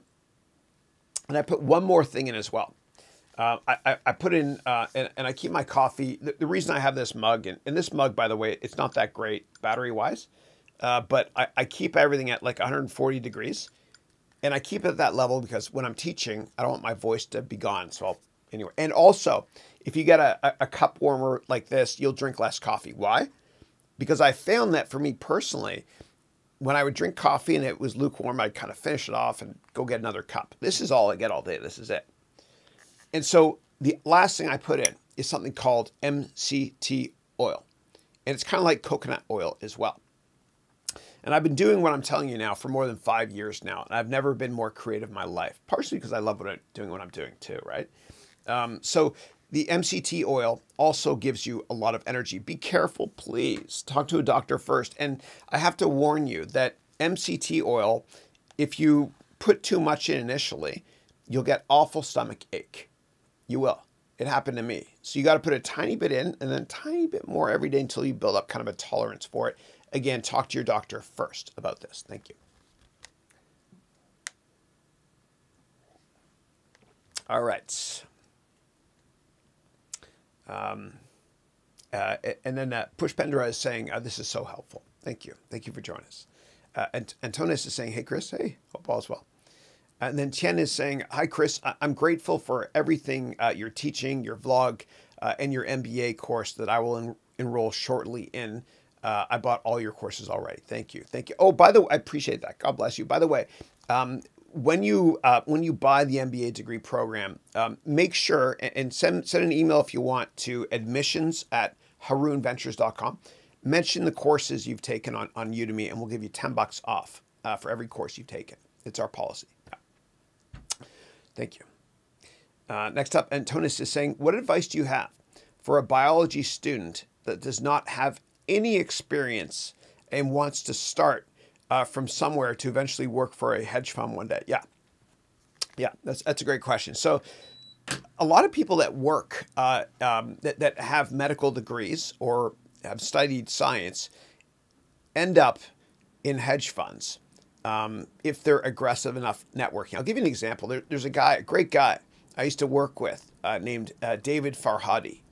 And David is a brilliant man. He went to medical school. He's a doctor. And we worked together on the same team at Pequot, big hedge fund, years ago. And what was great about him was not only was he wicked smart and understood science and medicine, but he was also very good at networking. So what I challenge you to do, and I say it with love in my heart, is to network aggressively. And you can go to my website, harouneducation.com, and download my networking book for free. And it'll teach you how to get a meeting with almost anybody and how to network, because your network is your net worth. And so what I would probably do is this. I don't know where you're from, what school you went to, that sort of thing. But what I would do is I would do an advanced search on LinkedIn. And I would find people that went to your school that work in finance or work at hedge funds. Or find people from the same hometown as you on LinkedIn doing advanced search that work at hedge funds. And then set up informational meetings with them. I tell you in my book exactly how to get all of these meetings because relationships are more important than product knowledge, and your network is your net worth. And I promise you, if you do that over and over and over again, rinse, lather, repeat, you will be successful. It's like dating. You have to ask many times, but you have to have no shame and not care what people think of you, because as Dr. Seuss said, those who mind don't matter, and those who matter don't mind. All right. Next up, question is from Tien, who's saying, my question is, do you believe that geothermal will be our next energy revolution? I'm so sorry, I don't know anything about geothermal. If I was in an interview right now, what I would say is this. I would say, I don't know much about that topic, but I'll find out and get back to you. And then I'd write it down.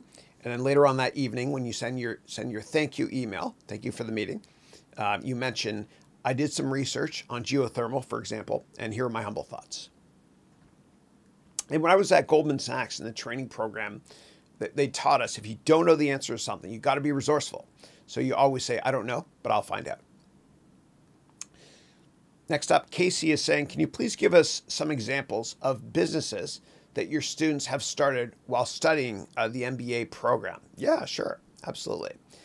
So there's a guy named Raphael, great guy. He's from Brooklyn, but he lives in Florida.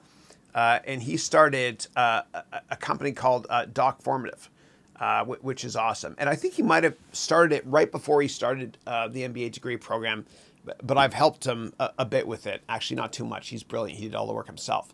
But let me see if I can find it. There's actually a great app for it as well. And he actually got a lot of meetings by networking using this stuff we learned, I taught in the MBA degree program. So Doc Formative. Here it is here. Doc Formative. Yeah, here it is here. And he's actually done really, really well with this.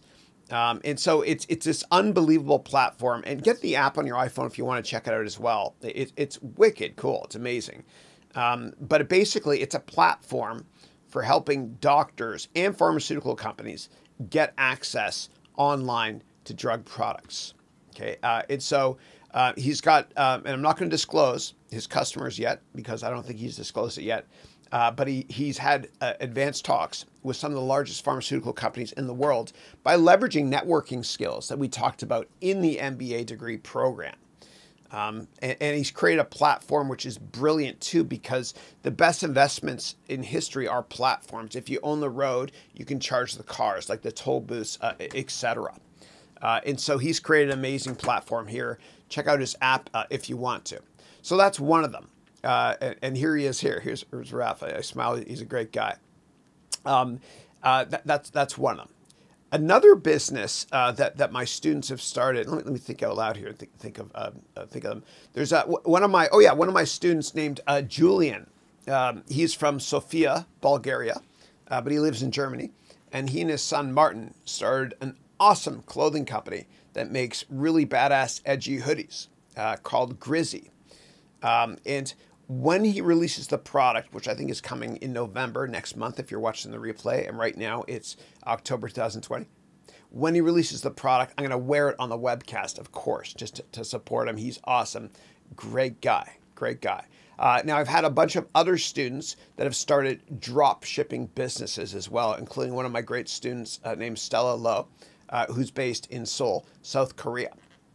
Let me think of other ones as well. And these are the platinum students because I've got to know them well. And if you're curious and you want more details on the program, go to this website here.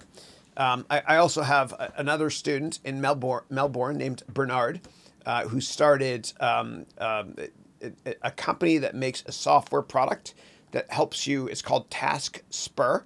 Helps you to actually manage your time better. And it's got an artificial intelligence-based algorithm with a person's voice named Ari. And it's really cool. Let me see if I can find it here. It's called Task Spur. Bernard's, I'm smiling. He's awesome. He's a gentleman. So Task Spur, I think is what it's called. Let's see if he's got the website up here. Yeah, here it is here. Yeah, so he started a company called Task Spur right here. And you can try out the app if you want to. Again, he's got this guy named Ari right here, A-R-I, I don't know if you can see that, who's your intelligent assistant. It's really, really cool what he's done. The dashboarding is off the charts as well. I love the product. Try it out if you want to. Download it here on Google or on the App Store. Yeah, so those are just a handful. I can't disclose publicly what some of the other ones are, but I will generically discuss what one of my students is doing. One of my students in a certain country is trying to bring a massive professional sports team to his country. That country doesn't have a team in that massive market, which you all know about. But he's working on that. I'm helping him out as well tremendously. He's in my Platinum program. You can learn more by going to this website here. Let me think, what else do I have? Other students. Let me think of other ones that come to mind. Oh, yeah, I have a great student in India named Akhil. And he's working on making a healthcare platform that embraces blockchain as well in India. Yeah. Yeah, so those are just some examples. If you want more, please let me know. Thank you. Oh, and by the way, you can learn more about my students if you want to reach out to them directly by just going to, let me see here. Go to my website and then go to online degree MBA and then student testimonials. And you can read through testimonials from all my students. Click to go to their LinkedIn profiles, contact them or anybody else. There's over 100 people that are alumni from my program already. And what you do is just go to LinkedIn, find them, and ask them questions if you want to. And ask them the negatives as well as the positives.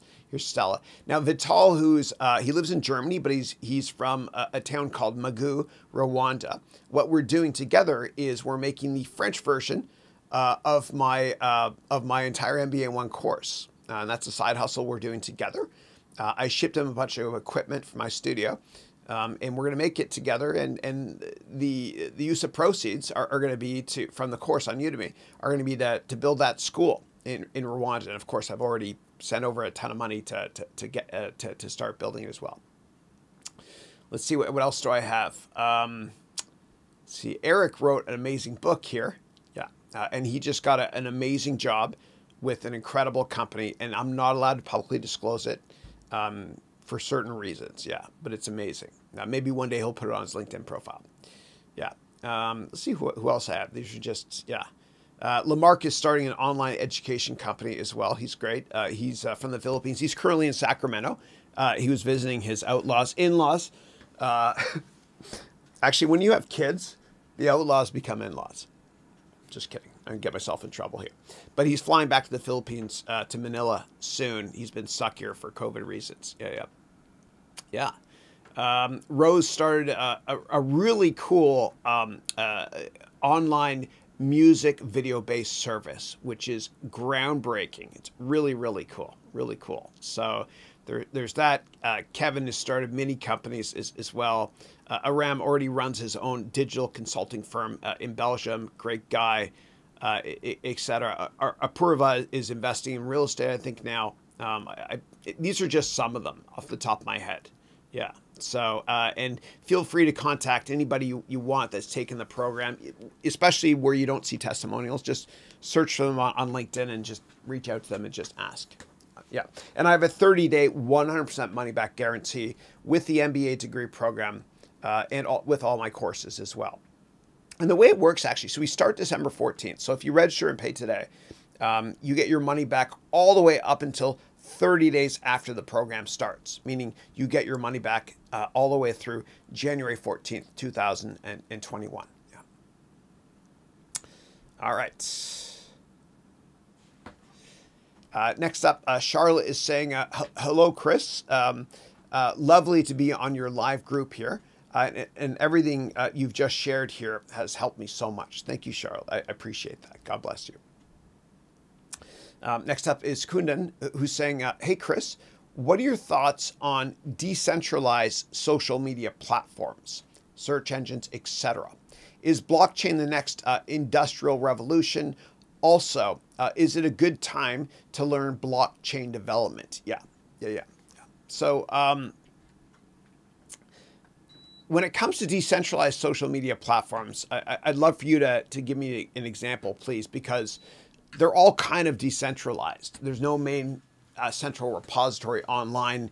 They have hot sites and backups, and they use caching software from companies like Akamai, etc. So they are decentralized, so to speak, if you look at their infrastructure. But if you want, you can name individual companies. I'd be more than happy to give you my humble thoughts. In terms of search engines, there's Google and then there's everybody else. You know, kind of like in education tech, there's Udemy and everybody else is Bing, so to speak. But I do think that antitrust is going to break up Google very, very soon into several companies, because the second biggest search engine in the world is YouTube. And I think Google has too much monopoly power. So I think they're going to be broken up. And I think Google knows that, which is why they rebranded themselves as Alphabet years ago. They have a plan. In terms of, is it a good time to learn blockchain development? Only if you're passionate about programming. Do what you love doing and you'll be very successful. There's a brilliant man named Kirill who teaches you how to make a blockchain on Udemy. So take his course to learn how to do that. You can also take my course to learn about cryptocurrencies if you're interested. Yeah. In terms of, is blockchain the next industrial revolution? I think it's a big deal. I do. And what people don't realize, and let me explain blockchain. So blockchain is kind of the core infrastructure for cryptocurrencies.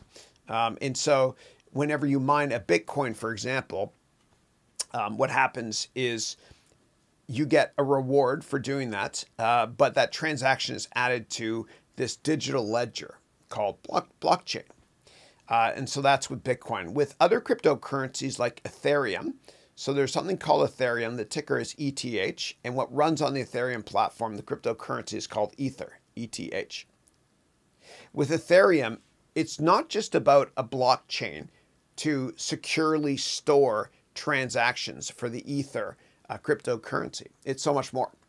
It's about sharing information, kind of like DocuSign, but globally and more securely. So you have legal contracts can be in that blockchain, so to speak. You have election records as well.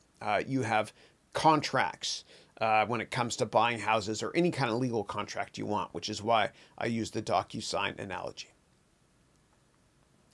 All right, next up we've got Loving Literacy, who is Melody Johnson, and she's a wonderful teacher from Atlanta. And on our call last week, I gave away a couple prizes, and she won a prize for the gold version of my MBA degree product. So congratulations, Melody. I'm looking forward to working with you. And she also has an amazing course on Udemy that I took and I wrote a review for. Everybody check it out. Do a search on Udemy on Melody Johnson. She's a brilliant teacher. She's great. So Melody is saying, hello, Chris. I hope you are well today. Likewise. I'm working away at my course. Awesome. And Melody is making another course coming out soon on LinkedIn. Or pardon me, on Udemy. Yeah. I don't teach, by the way, on LinkedIn. I know a lot of teachers do. I don't because in 2016 they approached me. We had a really good conversation. And the way that LinkedIn works, by the way, when you teach, they bought a company called Lynda.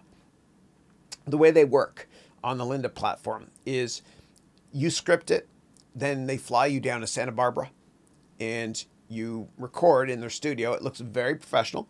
Then it takes them 6 weeks to edit all that stuff. And it's great, high quality. However, the reason I won't do it, and I'll never do it, is because in the contract, and I'm not releasing anything to you that's proprietary, but they stipulate that you're not allowed to teach anything remotely similar to that on any other platform or anywhere else. And I don't want to be exclusive to just LinkedIn. So that's why I do not teach on LinkedIn, and I never will. Okay, so you wrote here, I'm working away at my course. I'm listening to your webcast today. Thank you. What type of broadcasting system do you use? I'm practicing OBS. Yeah. So in my MBA degree program, I teach you how to use many software products from scratch as well, including Photoshop, Premiere Pro, Final Cut, as well as OBS. Now, OBS, for those of you not familiar, it stands for Open Broadcasting Software.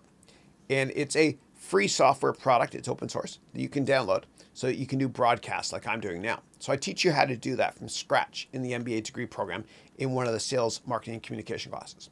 I also teach you how to use Twitch. I teach you also how to use Streamlabs OBS. And I teach you how to use the product I use. Now this product I do pay for. It's called Wirecast. So this is Wirecast here. And what I do is I map certain pedals so that when I press certain pedals, I mapped it so that I change cameras to the left, center, right one more, and then picture in picture as follows. So if I click here, and it's set up like it looks like a real broadcasting studio, right? So basically, this is what's going to go live, and this is live here. And so I can click here to go live with this shot here. Or what I can do is I can use pedals to cycle through all of these here. So I'm going to go through 1, 2, 3, 4, 5 pedals, and I have the 5 pedals in order, so I know. So I start here, and it's just like keyboards, USB keyboards. I map certain keys. Next pedal, next pedal, next pedal, and this here is the picture-in-picture one here. Yeah. So that's what I do. And you can also play videos here as well and show different splash screens. I have a ton of videos down here on different levels that are hidden. So if I wanted to play any sort of video commercial or whatever it is, I can do so. So if I wanted to actually show one of my courses here, my presentation course trailer, I click here and then you'd watch it, but I don't want to do that. Okay.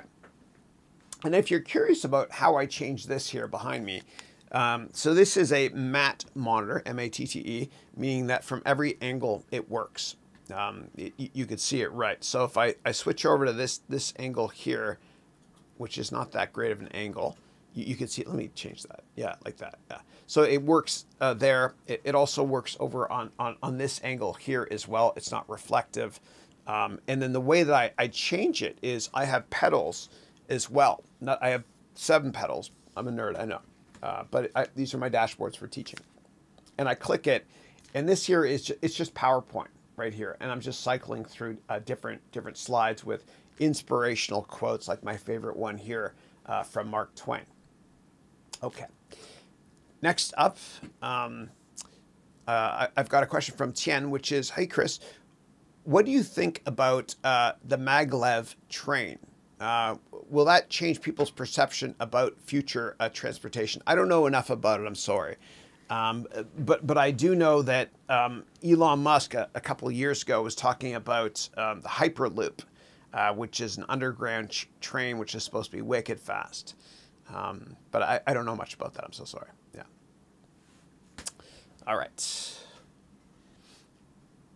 Next up, Kundan. And by the way, so Google, I have a buddy that works at Google in the San Francisco office, right by Market Street. Now, Google's headquarters are in Mountain View, but everybody secretly wants to work in the city. Just like Apple. Apple has that great building in Cupertino, but no one wants to be there. They want to work in the city because there's more people there. It's more fun, right? A lot of single people want to meet people. You meet people in cities. But what Google did was a number of years ago, my buddy told me, they tried to buy the underground rights from downtown San Francisco, from what's called the Embarcadero Center, down there, that area, right, the ferry building. They tried to buy the underground rights from downtown San Francisco all the way down to 45 minutes south to Mountain View. So they could quickly get their people that live in the city to Google's main headquarters. And they were willing to pay $3 billion for it. And the city of San Francisco said no, because it's not fair to favor one company over others. And there's been a lot of issues of people, a couple of years ago, back in 2016 or whatever it was, people throwing rocks at Google buses, busing people to work and stuff because of gentrification. A lot of real estate prices are astronomically high here in the Bay Area. So that's probably another reason why the city of San Francisco said no. All right, next up, Kundan is saying, should we keep buying stocks at the same company? If the price falls down slightly, should I buy more? Or should we sell at a high price and wait for the market to fall again? Yeah. So I'm very, very long-term focused. I don't believe in buying stocks just to make a 5 or 10% return in 1 year. I usually buy 5x5s, meaning stocks I think can be 5-baggers within 5 years. And you'll never be able to time the market perfectly or enter and exit stocks at the perfect prices, but you just have to be directionally correct. Nobody can call a stock within 10% of the target price. But I teach you in my MBA degree program in a lot of detail how to manage your portfolio, how to pick stocks, how to value companies, and so much more. So I'm so long-term focused that, like Warren Buffett, when I buy stocks, and Warren Buffett says this, he says, when he buys stocks, I assume the stock market's going to be closed for 10 years. Now, obviously, the market will never be closed for 10 years, but that's how long-term focused you have to be because, as Warren Buffett said, the longer the view, the wiser the intention. And we analyze Warren Buffett's portfolio in my MBA degree program and growth investors' portfolios as well. And I teach you advanced portfolio management as well. And I don't recommend ever having more than 5% of your liquid non-housing net worth. I recommend never having more than 5% of that in any one particular stock. And I teach you portfolio diversification in stocks, bonds, commodities, real estate, etc. In my MBA degree program. Yeah. And I like governments around the world, they encourage you to be long-term focused to the extent that capital gains taxes, meaning money you pay on profits, is a lot lower if you own something for more than a year. You pay less in tax.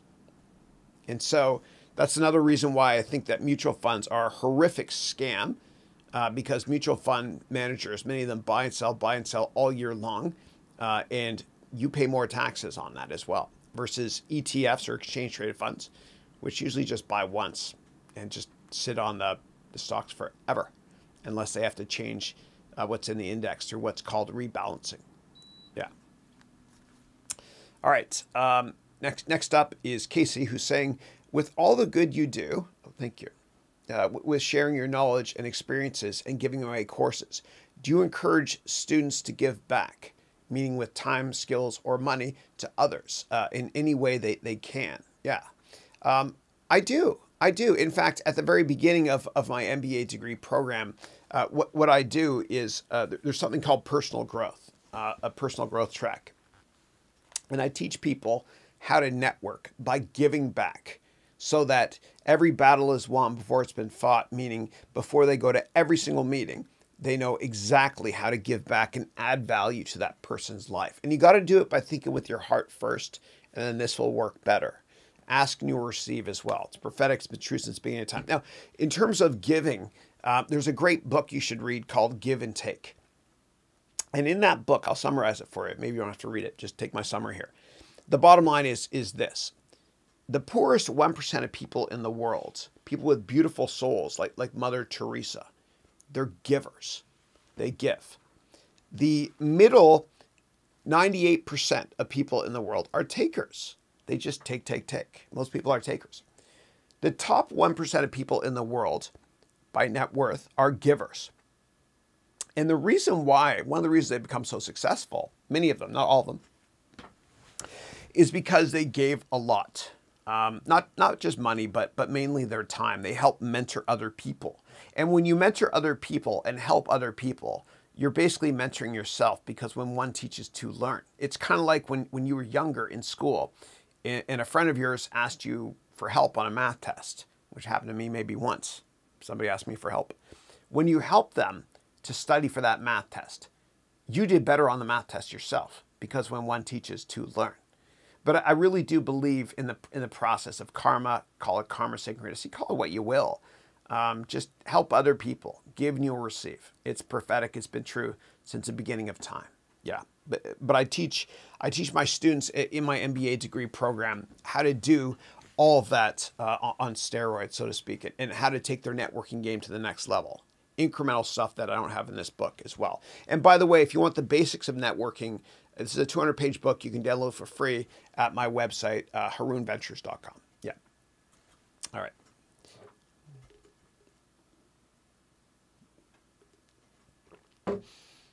All right.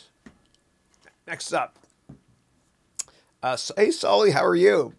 Solly is one of my wonderful students. He's from Iran originally, but he lives in Lithuania. He's a brilliant programmer, and I always enjoy talking to him. Solly, hope all is well, buddy. And I'm looking forward to, I think we have a one-on-one this afternoon, right? Let me check. We have, and for those of you curious about why I have that clock up here behind my head, it's because we have 20-minute one-on-ones today. And Solly, you're at 2:10 p.m. today until 2:30 my time. So I'm looking forward to speaking with you then, buddy. Yeah. All right. Next up, Kundan is asking, Chris, I want to do freelance blockchain development before the blockchain trend becomes fully mainstream. How should I approach it? Like, how can I find clients and where should I start? Any tips? Yeah, absolutely. Absolutely. So the first thing I would do is I would go to upwork.com and I would create a profile of yourself there and discuss your experience with blockchain as well. And then what you can do is you can get customers that way. Another thing I would do if you want, is you can go to fiverr.com. That's Fiverr, 5 with 2 R's.com. Now, that's a lower end service compared to Upwork, but there might be a little bit of blockchain development work there. What you can also do is write a book. And hear me out on this. But what you can do is you can go to my website, harounventures.com, download actually, don't go to that web address. Let me show you another one here. Senior moment here, man. The older I get, the better I was. But if you go to my website, harounventures.com / all lowercase, one word, write book, you can download, and I don't ask for emails or anything. You can download here a book or a template on how to write a book in 6 by 9 inch format. There's 1 page of instructions. It's free. Tells you how to get it up and running on Kindle, Amazon Print, and Audible. And the reason I say to write a book is because the best way to scale a business for free is to write a book and then do a social media campaign based on it and gut your book. That's what I did. That's how I got started. So I wrote this book here. And then what I did was I took 1 chapter every week. I copied and pasted from it. And I put it on LinkedIn and other social media platforms. Then what I did was I made vlogs out of each chapter as well. And I repurposed that content. Kind of like Nintendo does with all their video games from older platforms. They put them on newer platforms. And then what happens if you do that enough times, you become a subject matter expert, a thought leader. The way you become a thought leader is to think like a thought leader, like the Rodin sculpture. I think, therefore I am. And so help other people with vlogs, with your book. Give your book away to people. If you have a book published on blockchain, for example, people will start to think of you as a thought leader. The way you become a thought leader is you think like a thought leader, then it becomes self-fulfilling. And then just do a blanket blitz campaign on many social media platforms. Costs you nothing, because YouTube is the only gold rush in history that costs you nothing to make the product.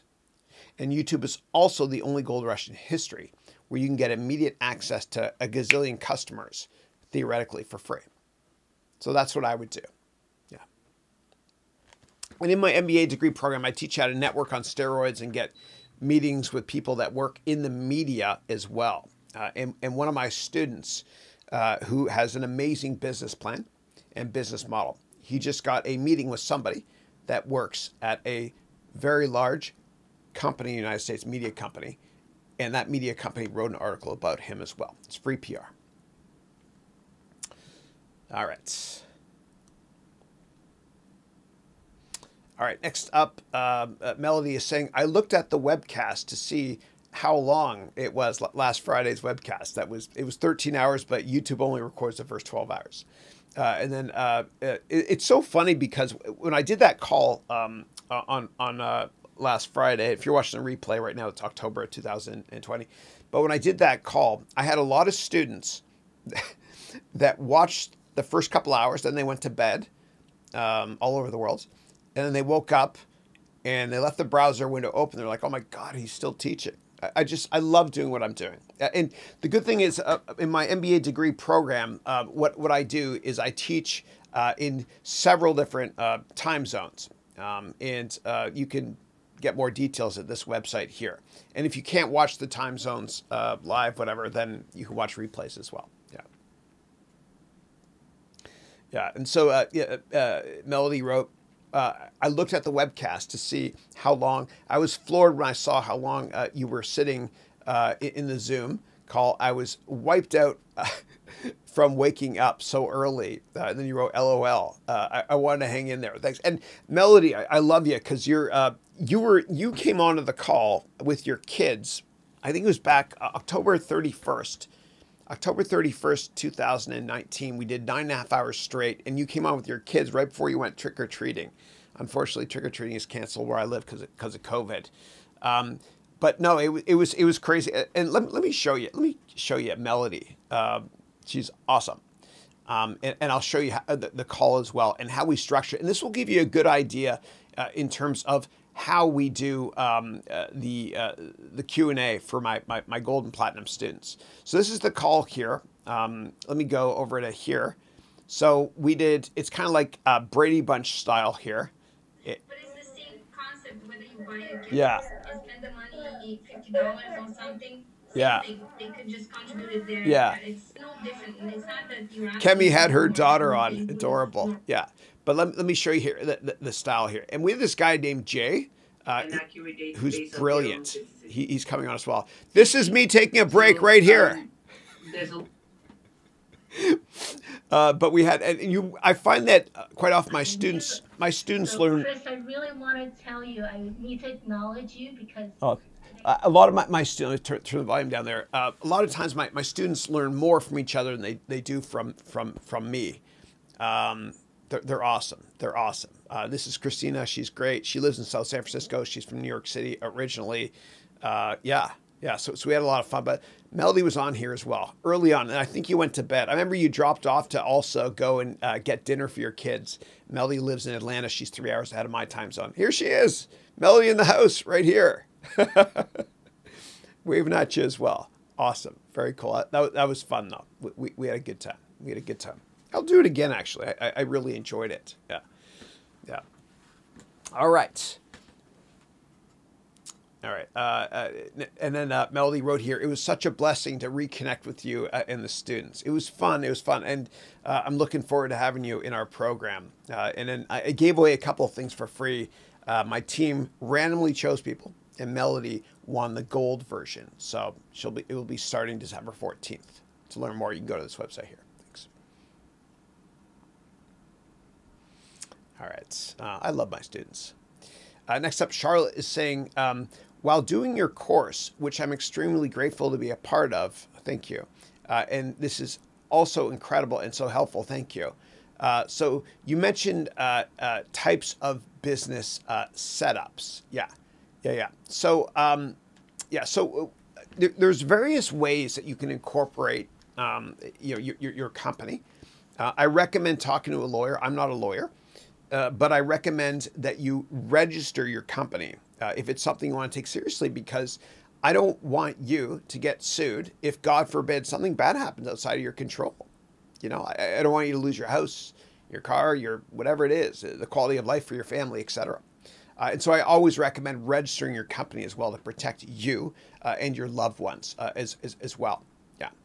And you can register as an LLC, limited liability corporation, a C Corp, an S Corp, etc. And every country is a little bit different, but the basis of legal code when it comes to starting companies is somewhat similar globally, kind of like finance and accounting is similar globally, which is why I teach very generically.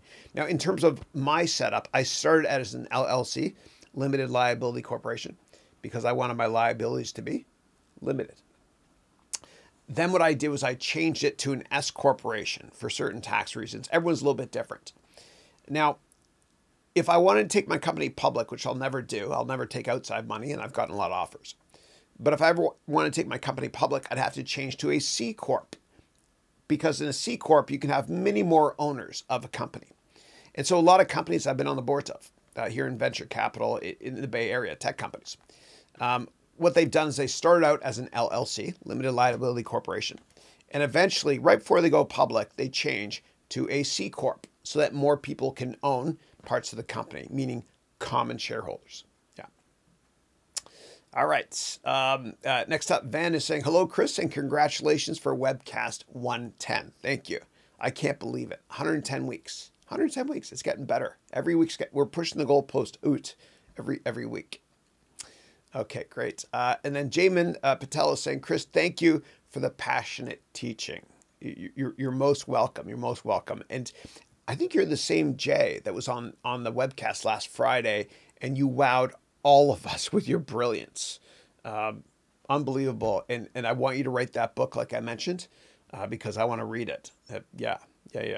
You are brilliant. And thank you for being here. And thank you for also signing up for the platinum version of the program. Looking forward to working with you and learning from you. Yeah. Amazing Science 360 is saying, hi, Chris. How can I network with people? Yeah. So the best advice I can give you is go to my website, harounventures.com. Download my networking book. It's a couple hundred pages. It's free. And there's a couple hours of YouTube videos that are clickable through there. It'll teach you all of my secrets based on my success and many of my failures as well. And you've seen this one over and over again. My wonderful quote from Michael Jordan. And the reason my desk goes up, it's a little off here, is because what I do is I actually, when I'm writing lectures, what I do is it's like a Michael Bay production. He made Transformers, I think. Yeah. This goes up. I take my chair off, and then I go onto my stepper, my walker. There's a little treadmill under the desk here, a cheap one, and I get my 20,000 steps in every day doing that. Yeah. So, because if this doesn't work, this won't work. That's how I get my exercise in. All right, and I don't even realize I'm doing my 20,000 steps. It goes by really, really fast. All right.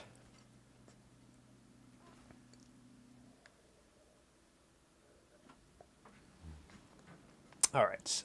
And a Melody, Manas is asking, what's the name of your course on Udemy? If you enter the name in here, please, so we can so everybody knows. Thanks. Next up, Jose. How are you? Jose is one of my amazing platinum MBA degree students. He's originally from Venezuela. He lives in Brooklyn with his wife and his 6-year-old daughter. He's a great guy. He's an expert in the oil sector. He used to work on offshore rigs. He's a great salesperson as well, very personable, very intelligent. And he started a badass payment processing company. And he's able to network as well. Even with COVID in New York, he's networked and gotten networking meetings using Zoom. He's awesome. He's an inspiration. Love you, brother. Great to have you. So Jose wrote, Chris, what would you recommend to hold a sales team accountable of their quotas? Do you think a daily report can work? Thanks. Yeah. So daily reports are tough. And it's kind of stressful. Like when I used to work at Citadel, every day at 1:16, I would get an email saying how much each analyst or portfolio manager made that day. Great disclosure. It's kind of stressful, but they're successful. It works for them. What I do with brand new employees, by the way, a lot of times is, and I don't believe in micromanaging, but early on, it's kind of helpful to keep tabs on employees just to help them as well. So every day, what I would do with new employees, especially because my employees work remotely, I'd have them send me an email with 3 things in it as follows. Number 1, what did you accomplish today? Number 2, what are you going to accomplish tomorrow? And number 3, do you have any issues or questions? Now, when it comes to quotas, I think monthly is usually what I would look at. And what you can do is if you have a CRM system where people document their deals, you can find out how close they are to closing deals or have they closed deals, etc. So I would do it monthly. I would do it monthly, yeah. That's just me, though. All right. And then John McDonald, and actually there's a Toronto Blue Jays player, played second base, named John McDonald. Really, really nice guy, really good at fielding. But John McDonald is saying, hi, Chris. Good to see you. Likewise. Sorry, I've been spamming your social media accounts. Yeah, I haven't noticed. I'm so sorry. I get so many inbounds on a lot of my platforms that I haven't noticed. Yeah. Thank you. Albus is saying that's awesome. I think regarding something we talked about earlier. Thank you. Asamina in the house. Asamina is our amazing video game developer. She's originally from Greece, and she actually is joining our platinum program. For my MBA degree program. You won the scholarship. We gave away 1 platinum last week. That's right. And so Asamina wrote, hello, Chris. Hope all is well. Thank you for the opportunity to study with you. Friday's open house was amazing. Thank you, Asamina. Thank you. And dude, I think you stayed on longer than anybody on Zoom throughout the night as well. And I hope you're feeling healthy and great. And I'm really looking forward to working with you in the MBA degree program. Asamina is making a badass open world concept video game. I can't wait to see it. Yeah. All right. And then Charlotte is saying, I really could go with the British equivalent of business types like LLP or limited and so on. Yeah. Yeah. And I would talk to a local attorney if you can in the United Kingdom as well. They would definitely be able to help you out. Yeah. I'm not a lawyer. Yeah. Okay. And then Amazing Science is saying, what is that drink which you shake before drinking and how do you prepare it? Yeah. So what I actually do is I'm pretty organized with my diet. Every night or a lot of nights before I go to bed, I prepare 4 drinks. And the coffee, it's on the coffee machine, so it gets prepared automatically. And let me just rise this up a bit so you can see. There you go. Okay. So this one here, I'll do it in this order here. This one here is it's got every antioxidant you can think of in it. Now, because I'm so jammed and it's hard for me to find time to prepare a lot of my meals, I subscribe to a service called dailyharvest.com. And every week I get 7 little packages of organic food. A lot of vegetables, no meats at all. But avocado, kale, all that stuff. And it's frozen as well. It comes frozen in the package. So I put that in. And then what I do is after pouring those contents, it gets up to here. Then I put in I put in whey protein, okay, which is just egg whites, powder format. I put in a special organic-based green powder. I put a couple other things as well. I don't want to go into detail on it. They're mushroom extracts, actually, for cognitive abilities. I do shrooms in this drink. I mean, I also put in acai, which is a wonderful South American fruit, which a lot of extreme sports enthusiasts consume. I put in flax seeds as well. You have to do that if you're a guy for anti-cancer reasons. You can't reverse aging, but you can slow it down a lot. And you can prevent diseases by consuming the right foods. And what I want you to do is check out to see what in your family, like your aunts, uncles, parents, grandparents, great-grandparents, what diseases did they get? Because there's a chance you might get that, and you can nip it in the bud. And years ago, I had my DNA sequenced. And they found out that with a high degree of probability, my eyesight's going to go down through a process called AMD, or age macular degeneration. So I take a very benign zinc substance as well to nip it in the bud. So I never get that.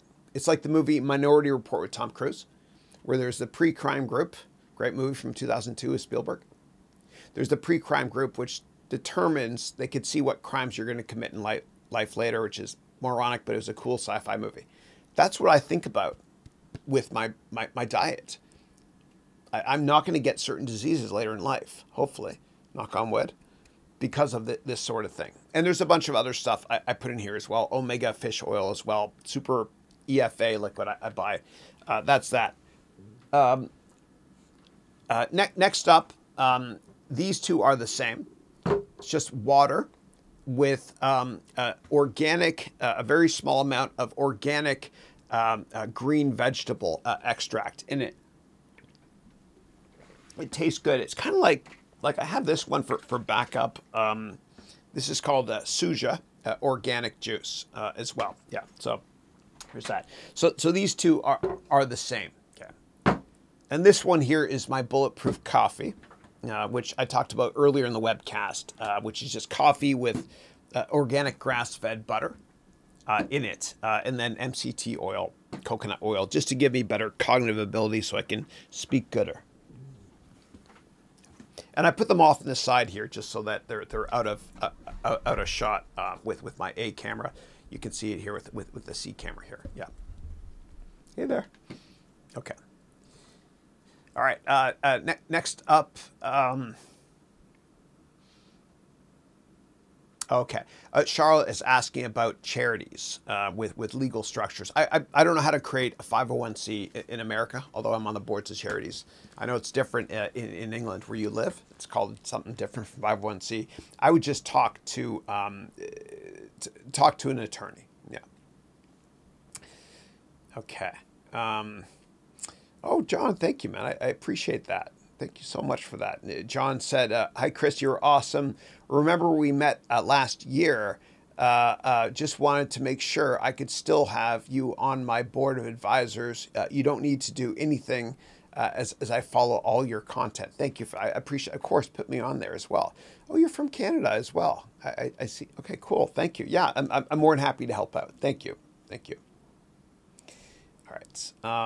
And then Manas is saying the name of the book that Manas is writing is called Bonds Over Business. And the course is called 10-in-1 Public Speaking Course. Thanks for the support. Awesome. Yeah. And I'm going to buy your course. And let's go together and see the book that Manas made here. And let's all buy it together or check it out together. So Amazon.com. And Amazon's going to be broken up, I think, after the election. I think the Trump administration wanted to break them up earlier, but they can't because Amazon's doing great things with delivery for COVID reasons. But I do believe that Amazon is too powerful now. And I think it'll be broken up into Amazon online ordering company for shopping, and then Amazon Web Services, Kindle, etc., Alexa. Okay, so Manas wrote a book here. It's called Bonds. Oh, I like that. Over Business. And let's do a search here. Oh, here it is. Dude, good for you. Oh, that's what I'm talking about. Oh my God, that is awesome. Buy now. Excellent. I'm going to get it, dude. It comes Sunday. I'm going to read it. And then I'll bring it on the next call, man. But congratulations, buddy. Congrats. That's awesome. And I also am going to buy your Udemy course as well. Congrats, man. Good for you. Does it feel good to write a book? Anybody can do it. And imagine how good it feels to go to a job interview or an informational meeting or meeting with a customer or potential customer, and you bring your book with you and you give it to them. Who does that? You got to ask yourself, how badly do you want that customer or that job? Congratulations, Manas. I know you've been working very hard on it. And for anybody else that wants to write a book, you can use my template, which is free. And so you can write a book in 6-inch by 9-inch format. Just go to harounventures.com. That's harounventures.com/ all lowercase one word, write book, WRITEBOOK. And you can download that template. Good for you, dude. I can't wait to read it. I am going to read it before next Thursday's call. And I'm also going to bring it and profile it on the air. Congratulations. I know you've been working hard on it. Feels good, eh? All right, cool. All right.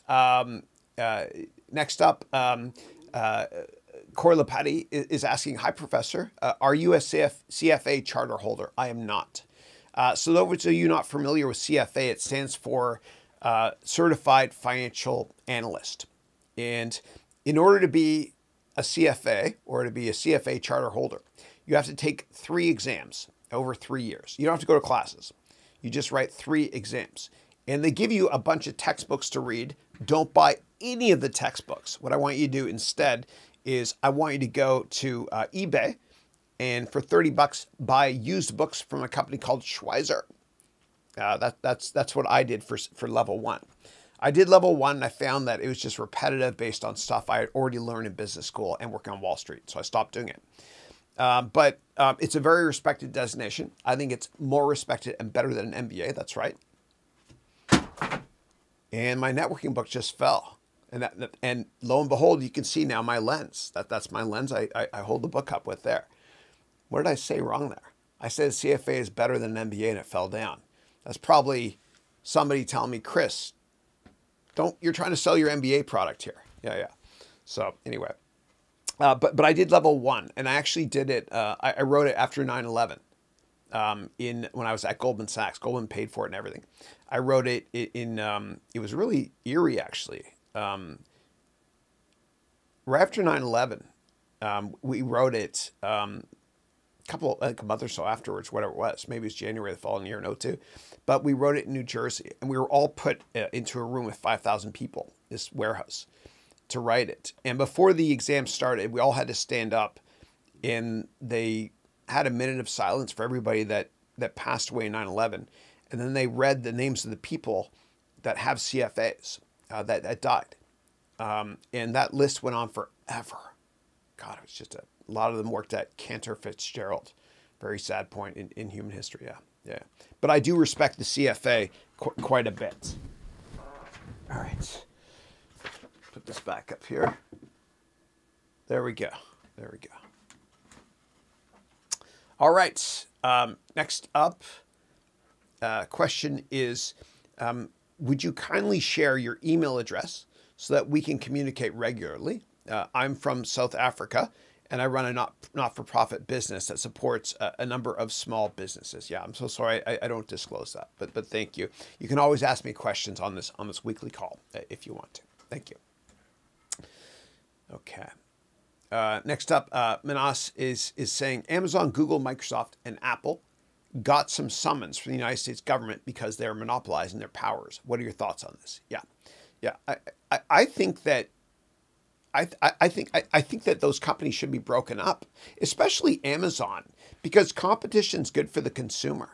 And Amazon, after we're done with COVID, I wouldn't break them up before that because they're doing good things, delivering packages to many people that are self-quarantined. But I do believe that Amazon's got to be broken up because a lot of people only buy stuff from Amazon now. You know, it's terrible for competition as well. So that's what I would say.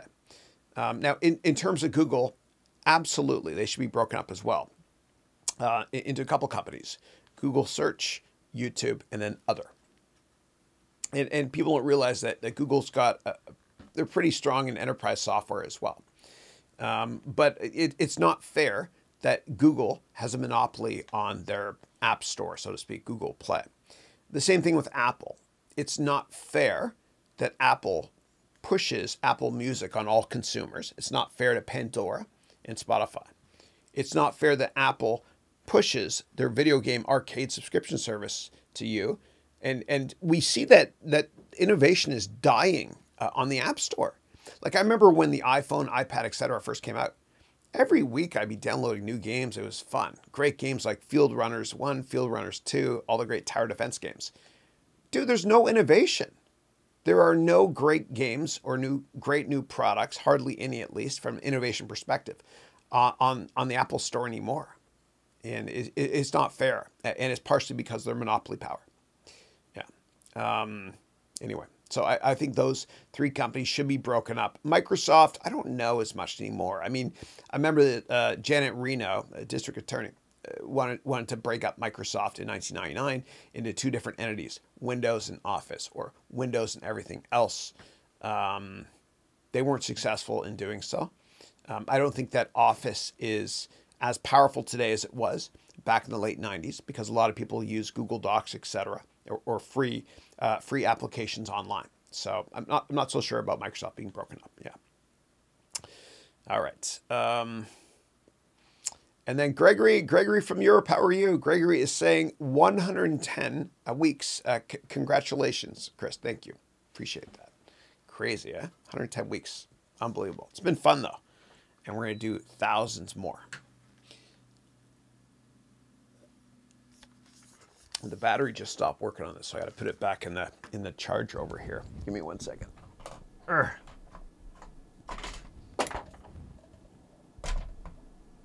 All right. My coffee cup is getting charged now.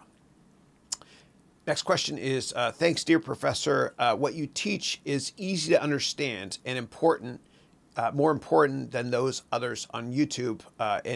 Thank you, Udemy. Thanks a lot for sharing your crucial knowledge.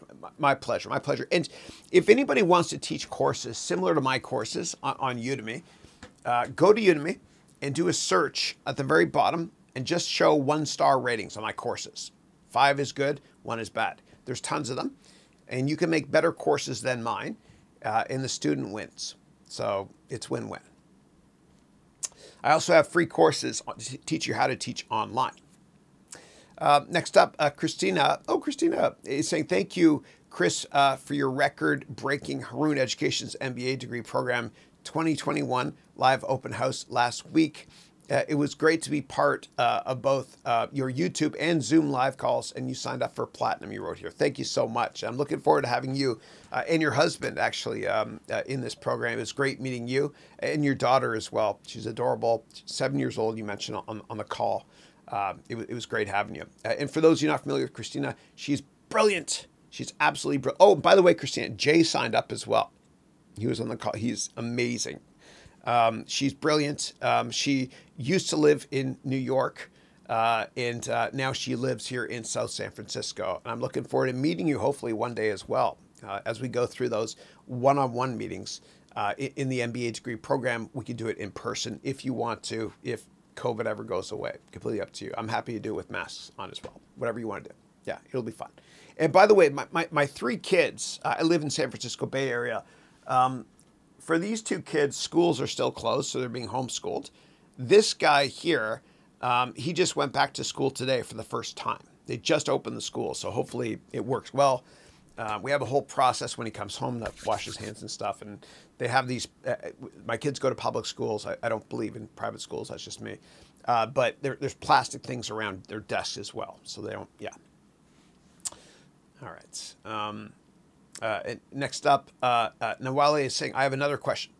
Is it okay if you haven't realized your passion yet? And how do you find it? Yeah.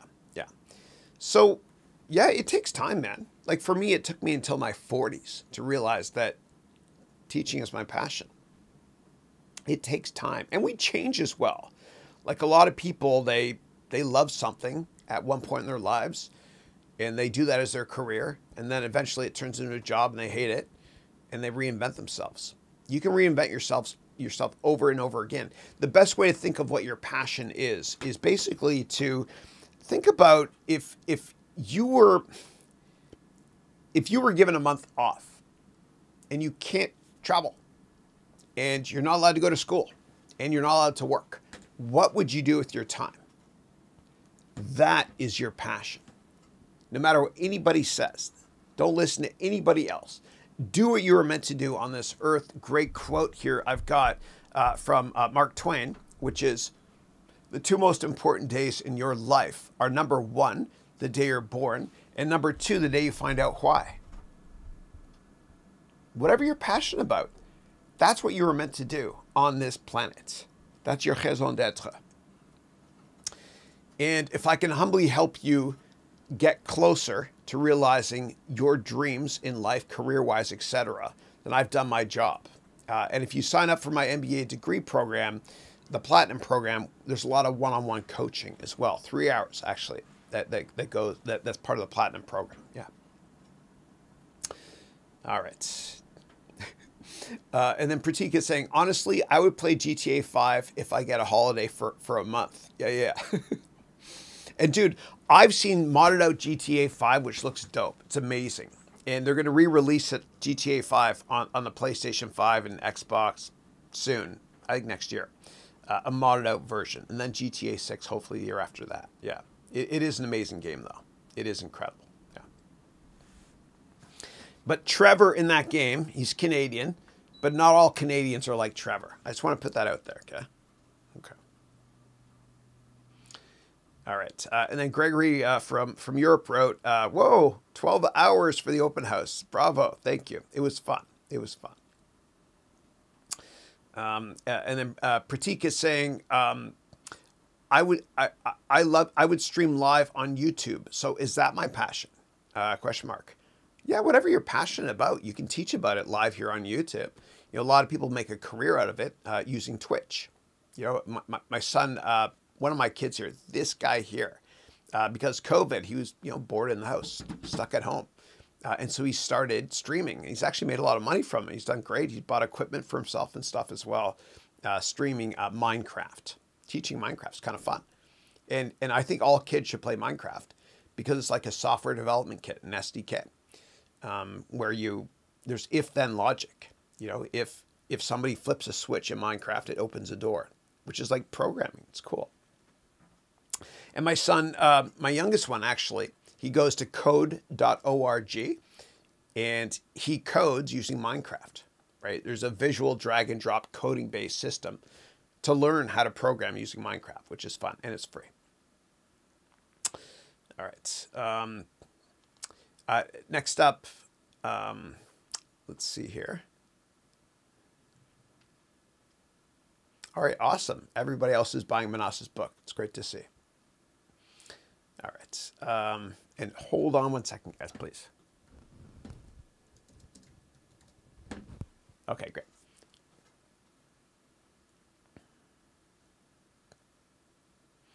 All right. Next up, and then Manas is saying he wants to give me a coupon to get his Udemy course for free on LinkedIn. No, I'm going to buy it. It's already in my shopping cart. I support my students. Next up, Caesar is saying, hi, Chris. I'm Caesar, and I'm from Montreal, Canada. Excellent. Great to have you. I went to McGill. Had a great time there. That's where I learned how to, I learned stuff at school there. It was fun. Drinking age is 18. I remember that at McGill. Yeah. You wrote, I'm really proud to say that I'm from Montreal, and I'm super great courses that you've published, like the financial analyst course. Thank you, Caesar. Great to have. I miss Montreal, man. I love it. Montreal is my favorite city in the world in the summer.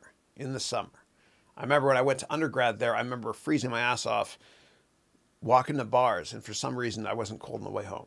Yeah. I had so much fun. The Peel Pub. Yeah. God, I had good times there. And Montreal is the closest you'll get to Europe in North America as well. I love it. It's a very European city. So much fun. Yeah. And people don't realize it's called Montreal because in French, Montreal is Mont Royal. There's a hill in the middle of the city, Mount Royal, Montreal. Yeah. Next up, Harris is saying, hey, Chris, can you throw some light on how to disperse dividends briefly or dividend policy? Yeah. So I mean, for publicly traded companies, a lot of companies that aren't growing as quickly anymore, value-based investments, they offer dividends every quarter. So I don't really know if I could help much with that other than to say that there's an ex-dividend process whereby when dividend is declared, you don't get it for a day or two. It's called ex-dividend. And sometimes companies will offer special dividends, like Microsoft in the fall of 2003. They did a one-time special dividend, which basically caused the stock to go up a lot and then drop by the exact same dollar amount of that special one-time dividend they did. Yeah. And quite often companies that are very cash rich, they're pressured by investors to either buy back shares, right? So that the valuation of the company goes down from a PE perspective. They're pressured to either buy back shares or issue a dividend. And so all wonderful growth companies, growth slows a lot, and growth investors want to sell the stock. And so in order to attract value investors, companies can issue dividends. Yeah. All right. Question from Shri, which is, hey, Chris, how do you approach making future assumptions in models for valuation? Any tips on how to be comfortable with your assumptions? Yeah. It's tough. It's tough because accounting is basically, it's like a science. You look backwards. But finance, what you're talking about here, it's like an art. You're predicting the future, and you have to be comfortable with uncertainty. And so the best way to, and I teach you a lot about this in my MBA degree program, but the best way to forecast the future when it comes to financials is to focus on one thing: revenue. And so you forecast revenue into the future. And then what happens is most other items becomes a percent of revenue. And the way to figure out what percent of revenue each item should be is to go to annual reports of companies that are similar to the one you're creating a financial model for and see what percent of revenue sales and marketing is, G&A, general administrative expenses, R&D, etc. That's what I would do. I would look at revenue first and then make most other items a percent of revenue. Yeah. And so in terms of your assumptions, and you can get lost pretty quickly by creating a model, and you might think, why did I create this line item here or this percent of revenue here? So what you want to do is, if you use the Windows version of Excel, you hit Shift F2 to insert a comment. Comment your code, they say, just like comment your models. On a Mac, you can't do Shift F2. You just right click and go insert comment. And I teach you this in more detail in my MBA degree program as well. All right. Next up, Pratik is saying, how should we make our first course? With a green screen, or set up a studio like yours, or set up newspapers like Manas?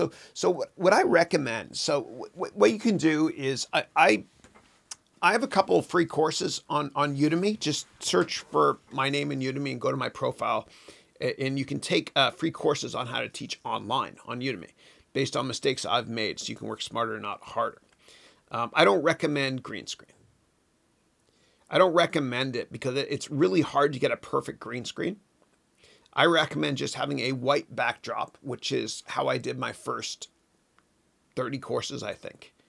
That's what I would recommend, just a simple white backdrop. And in terms of how to set up the camera equipment, your iPhone, whatever it is, take my courses, the free ones, please, on Udemy on how to teach online. I want you to use what you have and save as much money as you can. In my first lighting system, what I did was I paid $100 or $150, I think, and I bought a lighting kit from a company called Westcott Basics. And basically it's one light there, that's it. And then behind me, what I did was I got an old lamp and I took the lampshade off and I put it down on the ground below me, far enough away from the wall so it didn't start a fire. And it kind of created a 3D pop for me as well. And then I've since learned more sophisticated stuff through trial and error and many failures. Yeah. All right. All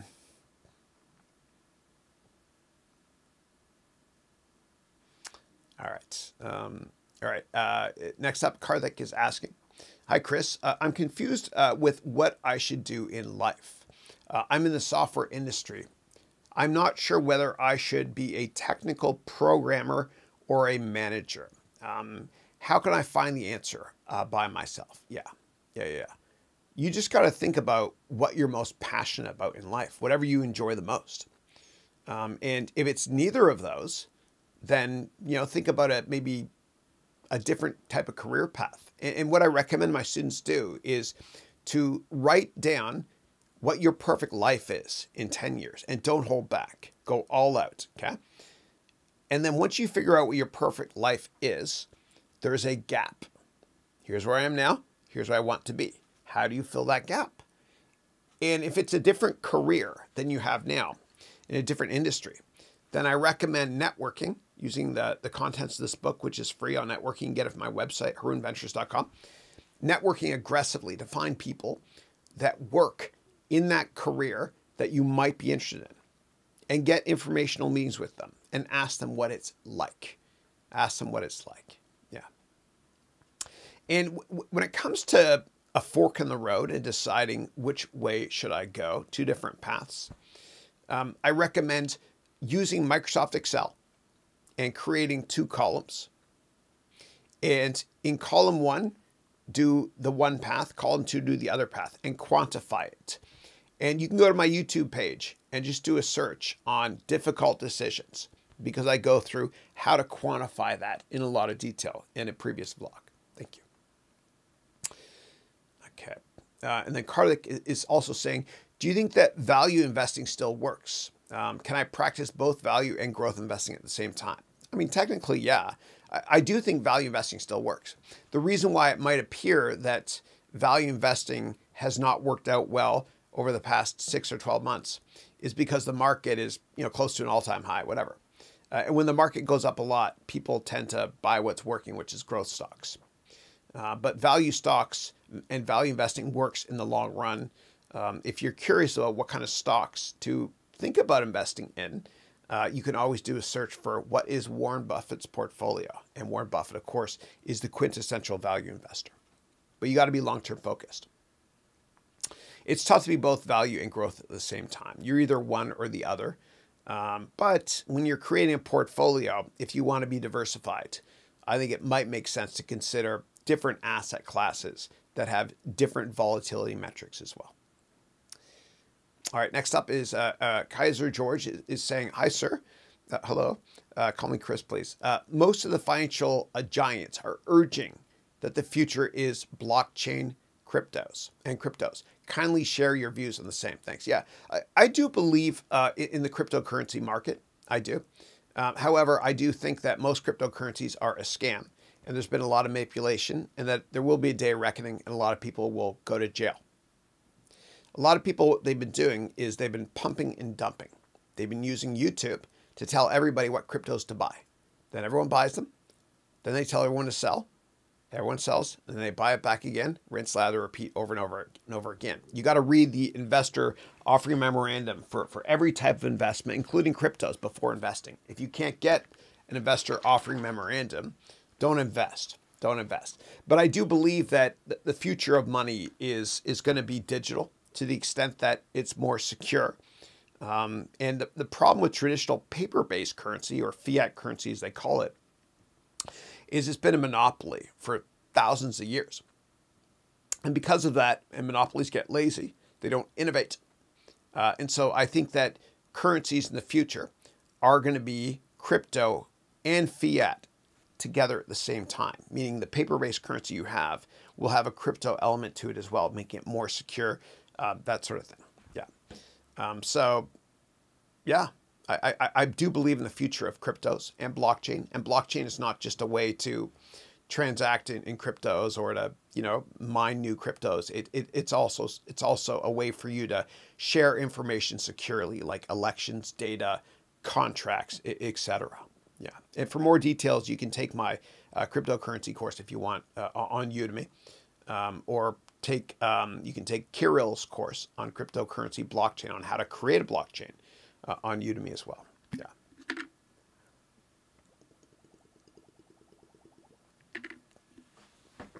All right. And I put some dark chocolate in my drink today, so it tastes really good. Yeah.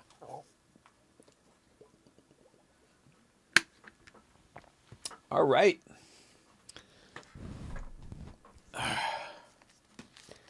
All right. My coffee is now warm again. Very quiet. Don't buy this. It's called Ember. Don't buy this, though. The battery sucks on it. Yeah. All right. Next question I've got is from Mustafa. Hey, Mustafa. Hope you're doing well. The question is, I read your networking book, this one here. It's free on my website, yeah. And it's invaluable. Thank you. I reached out to a prospect and he responded, I'd love to learn more. How should I respond? I would strike while the iron's hot and set up a meeting in person for coffee or tea, or Zoom. That's what I would do.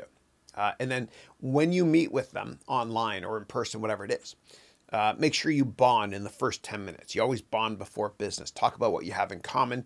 Go to their Twitter profile, see who they follow, and that will kind of help you crystallize your thought process when it comes to what you should talk about in the meeting when you're bonding. Maybe they follow sports teams. You can kind of talk about that. Obviously, you don't say, I was stalking you on your Twitter profile. And I noticed you follow these companies. Make it natural. Make it natural, please. Yeah. That's what I would do. And then eventually after, 10 or 20 meetings, whatever it is, or 10 or 20 minutes, they'll say nicely, why are we meeting? And that's when you go in for the ask. Yeah. All right. Suzanne is next, is saying, forgive me if someone asks this. No, please. No worries. What is the difference between the Udemy master degree in one course and the $1,400 one-year program you wrote on your website? Yeah.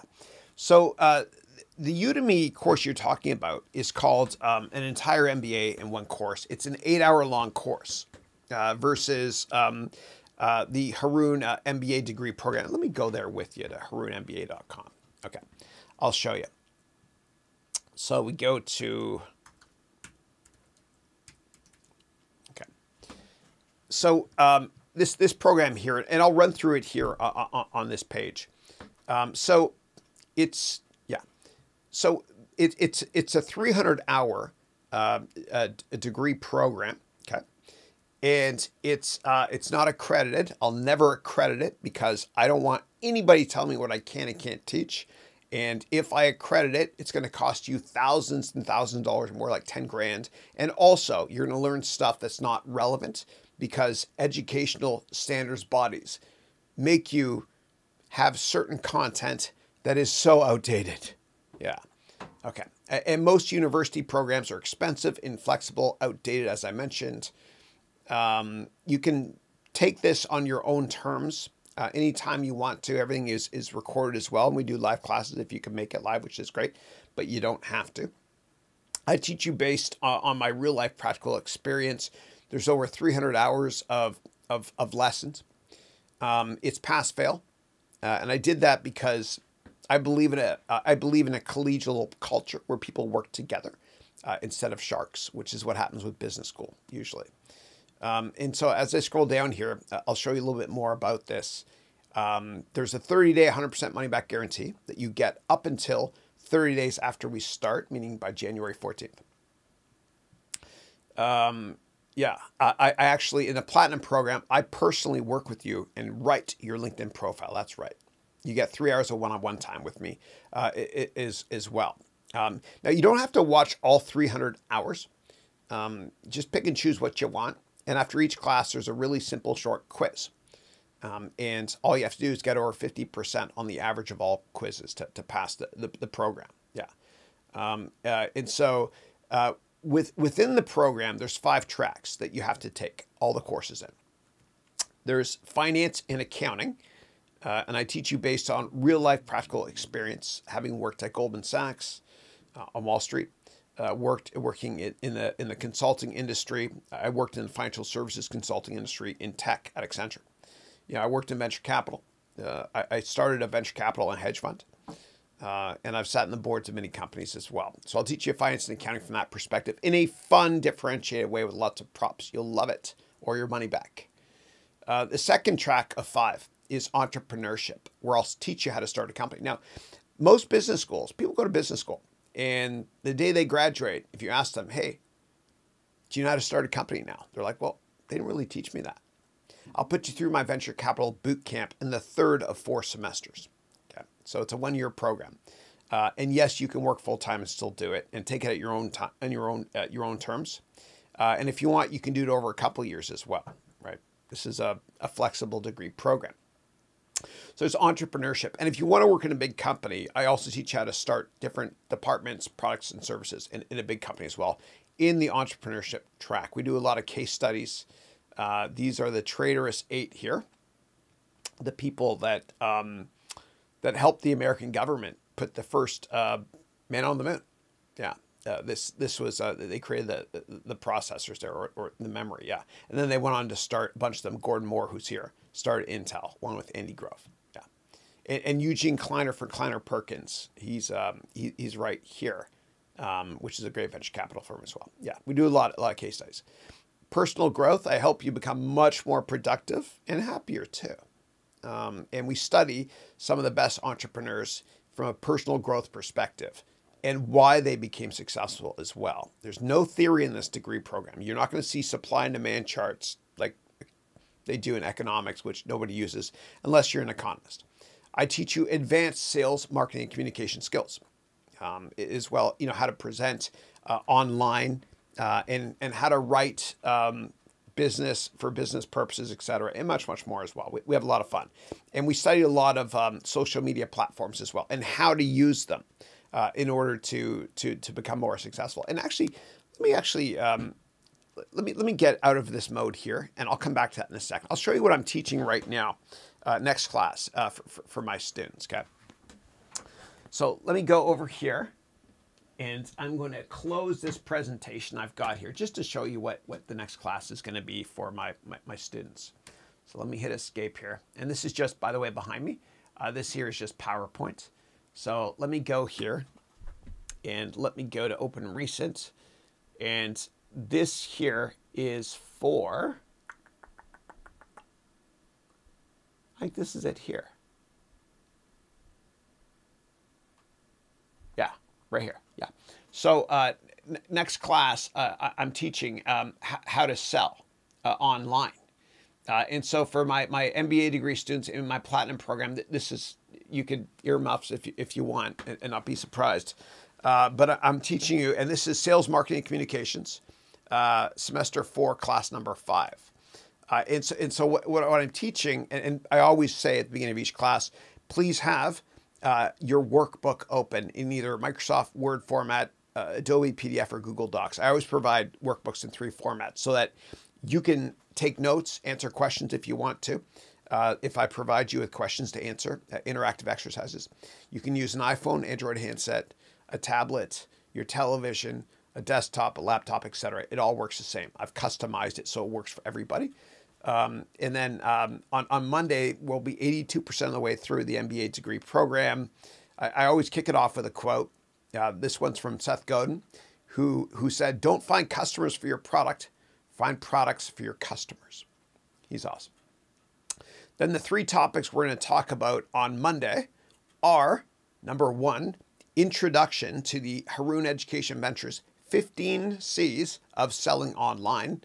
That's topic 1. We always do 3 topics. Topic 2, I talk about the first 5 of them. Topic 3, I talk about the next 10. So in terms of topic 1, I'll just run through one slide here. So topic 1, of the 15 C's, the first C is contacting customers. And I go through my favorite ways to use applications to get a ton of customers quickly. And so here I talk about something called Active Campaign, which is like MailChimp but higher end. I talk about ClickFunnels, ThriveCart, a bunch of new products as well that teach you how to get customers. And I teach you relevant stuff, and I'll always be updating the MBA degree program as well if new social media platforms come out that can help you grow your business. We talk about cross-selling and upselling. And so when you go to McDonald's, at the top there you see cross-sell, right here. When you go to McDonald's, you know, they always ask you, would you like fries with that? Would you like a Coke with that? And the reason is, that's what cross-selling is, because at McDonald's, which is one of the many case studies we do, they don't make money on hamburgers. They lose money on hamburgers, which is why they always say, would you like fries? Because they make a tiny profit margin on that. And they always say, would you like a Coke with that or a drink with that? Because that's very high profit margins. That's cross-selling. Upselling, which is right here, is the process of selling a more expensive product to your existing customers, which is the basis for that open house webcast I did last week.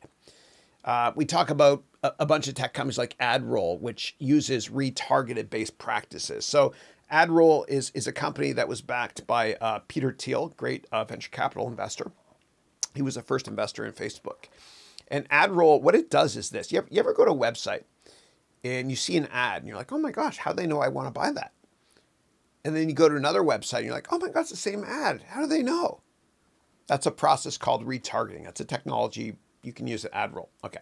But I don't want to go into too much detail on this right now, because I just want to answer questions for all of you. Then we talk about the carrot, how to get people to give you their email address through maybe offering a book or something. Yeah. Then I talk about what's called a call to action, content. Content is king. Delivery is queen. That sort of thing. So that's a quick sample on what I'm doing on Monday for my MBA degree students.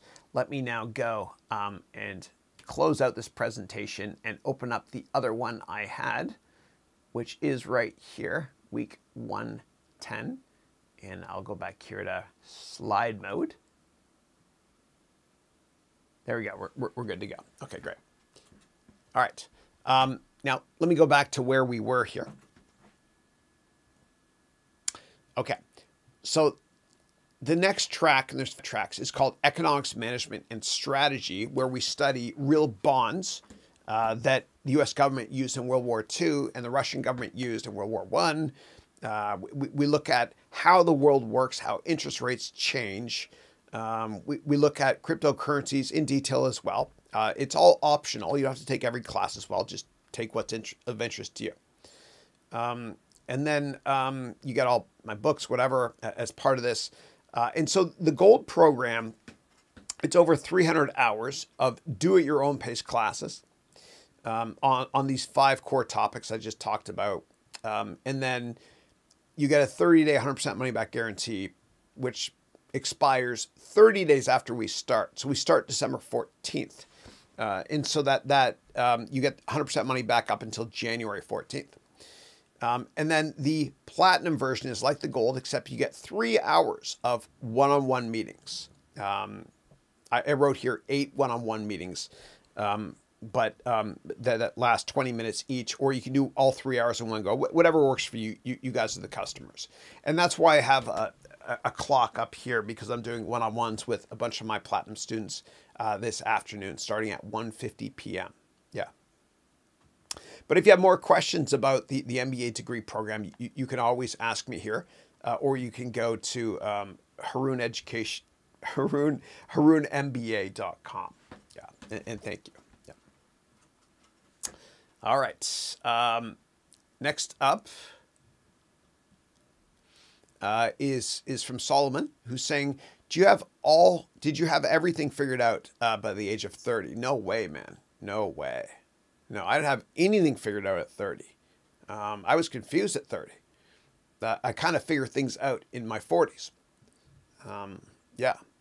So I was really insecure in my 20s and 30s. I wanted to, I don't know, do things to impress other people, like cars or my job or whatever it was, but I wasn't happy. And if you live your life to impress others, you'll never be happy.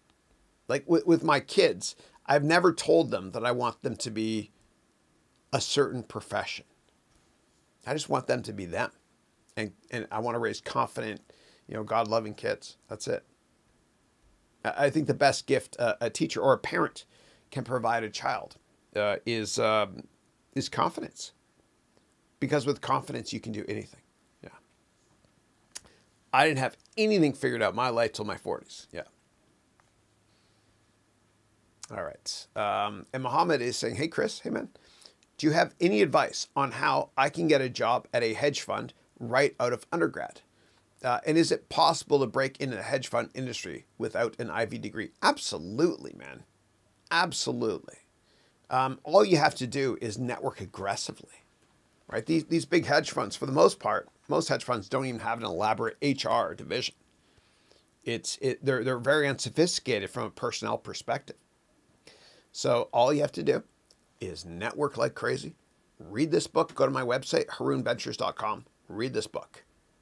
It's free. It'll help you out tremendously. And if you sign up for my MBA degree program, in the platinum version, I will personally write your entire LinkedIn profile. Yeah. And I'll help you interview as well. Next question is HBS or GSB? Well, I think that 2/3 of HBS is BS, if I'm not mistaken. Yeah. All right. Next up is it okay to be open about your faith and religious beliefs, or better to keep them to yourself? Yeah.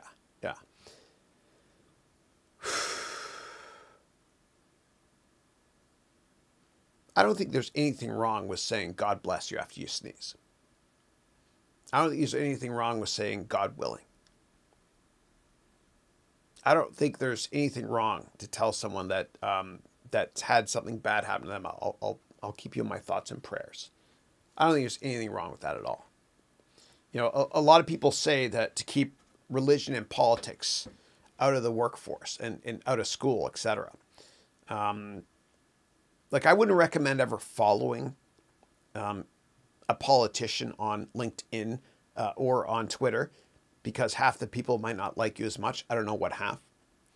But if it comes to religious beliefs, like what I do is, like, I'm Christian. I'm Catholic.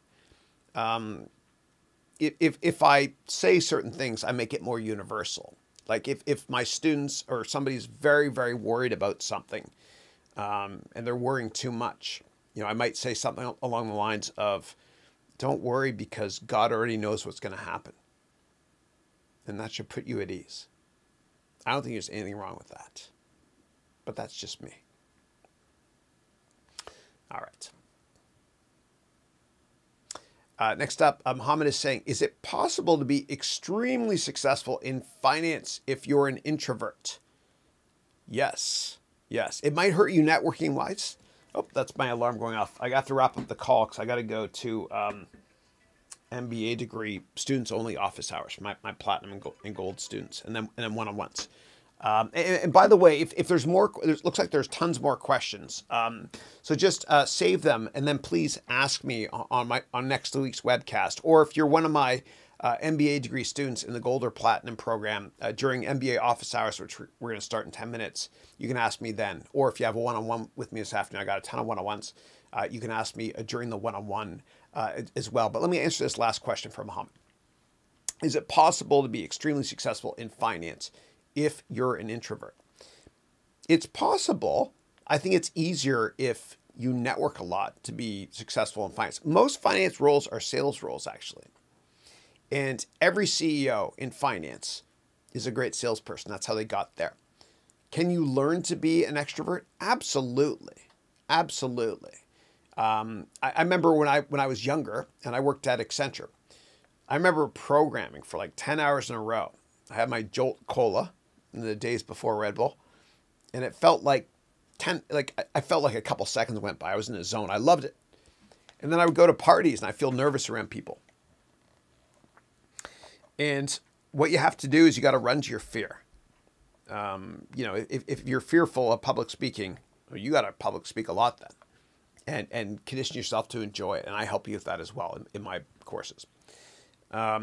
If you're fearful of, I don't know, you get into an elevator and someone senior's in the elevator and you get kind of nervous. You just got to kind of, I don't know, just tell yourself, I don't give a damn what people think of me. I'm not saying be rude or disingenuous, but as Dr. Seuss said, those who mind don't matter and those who matter don't mind.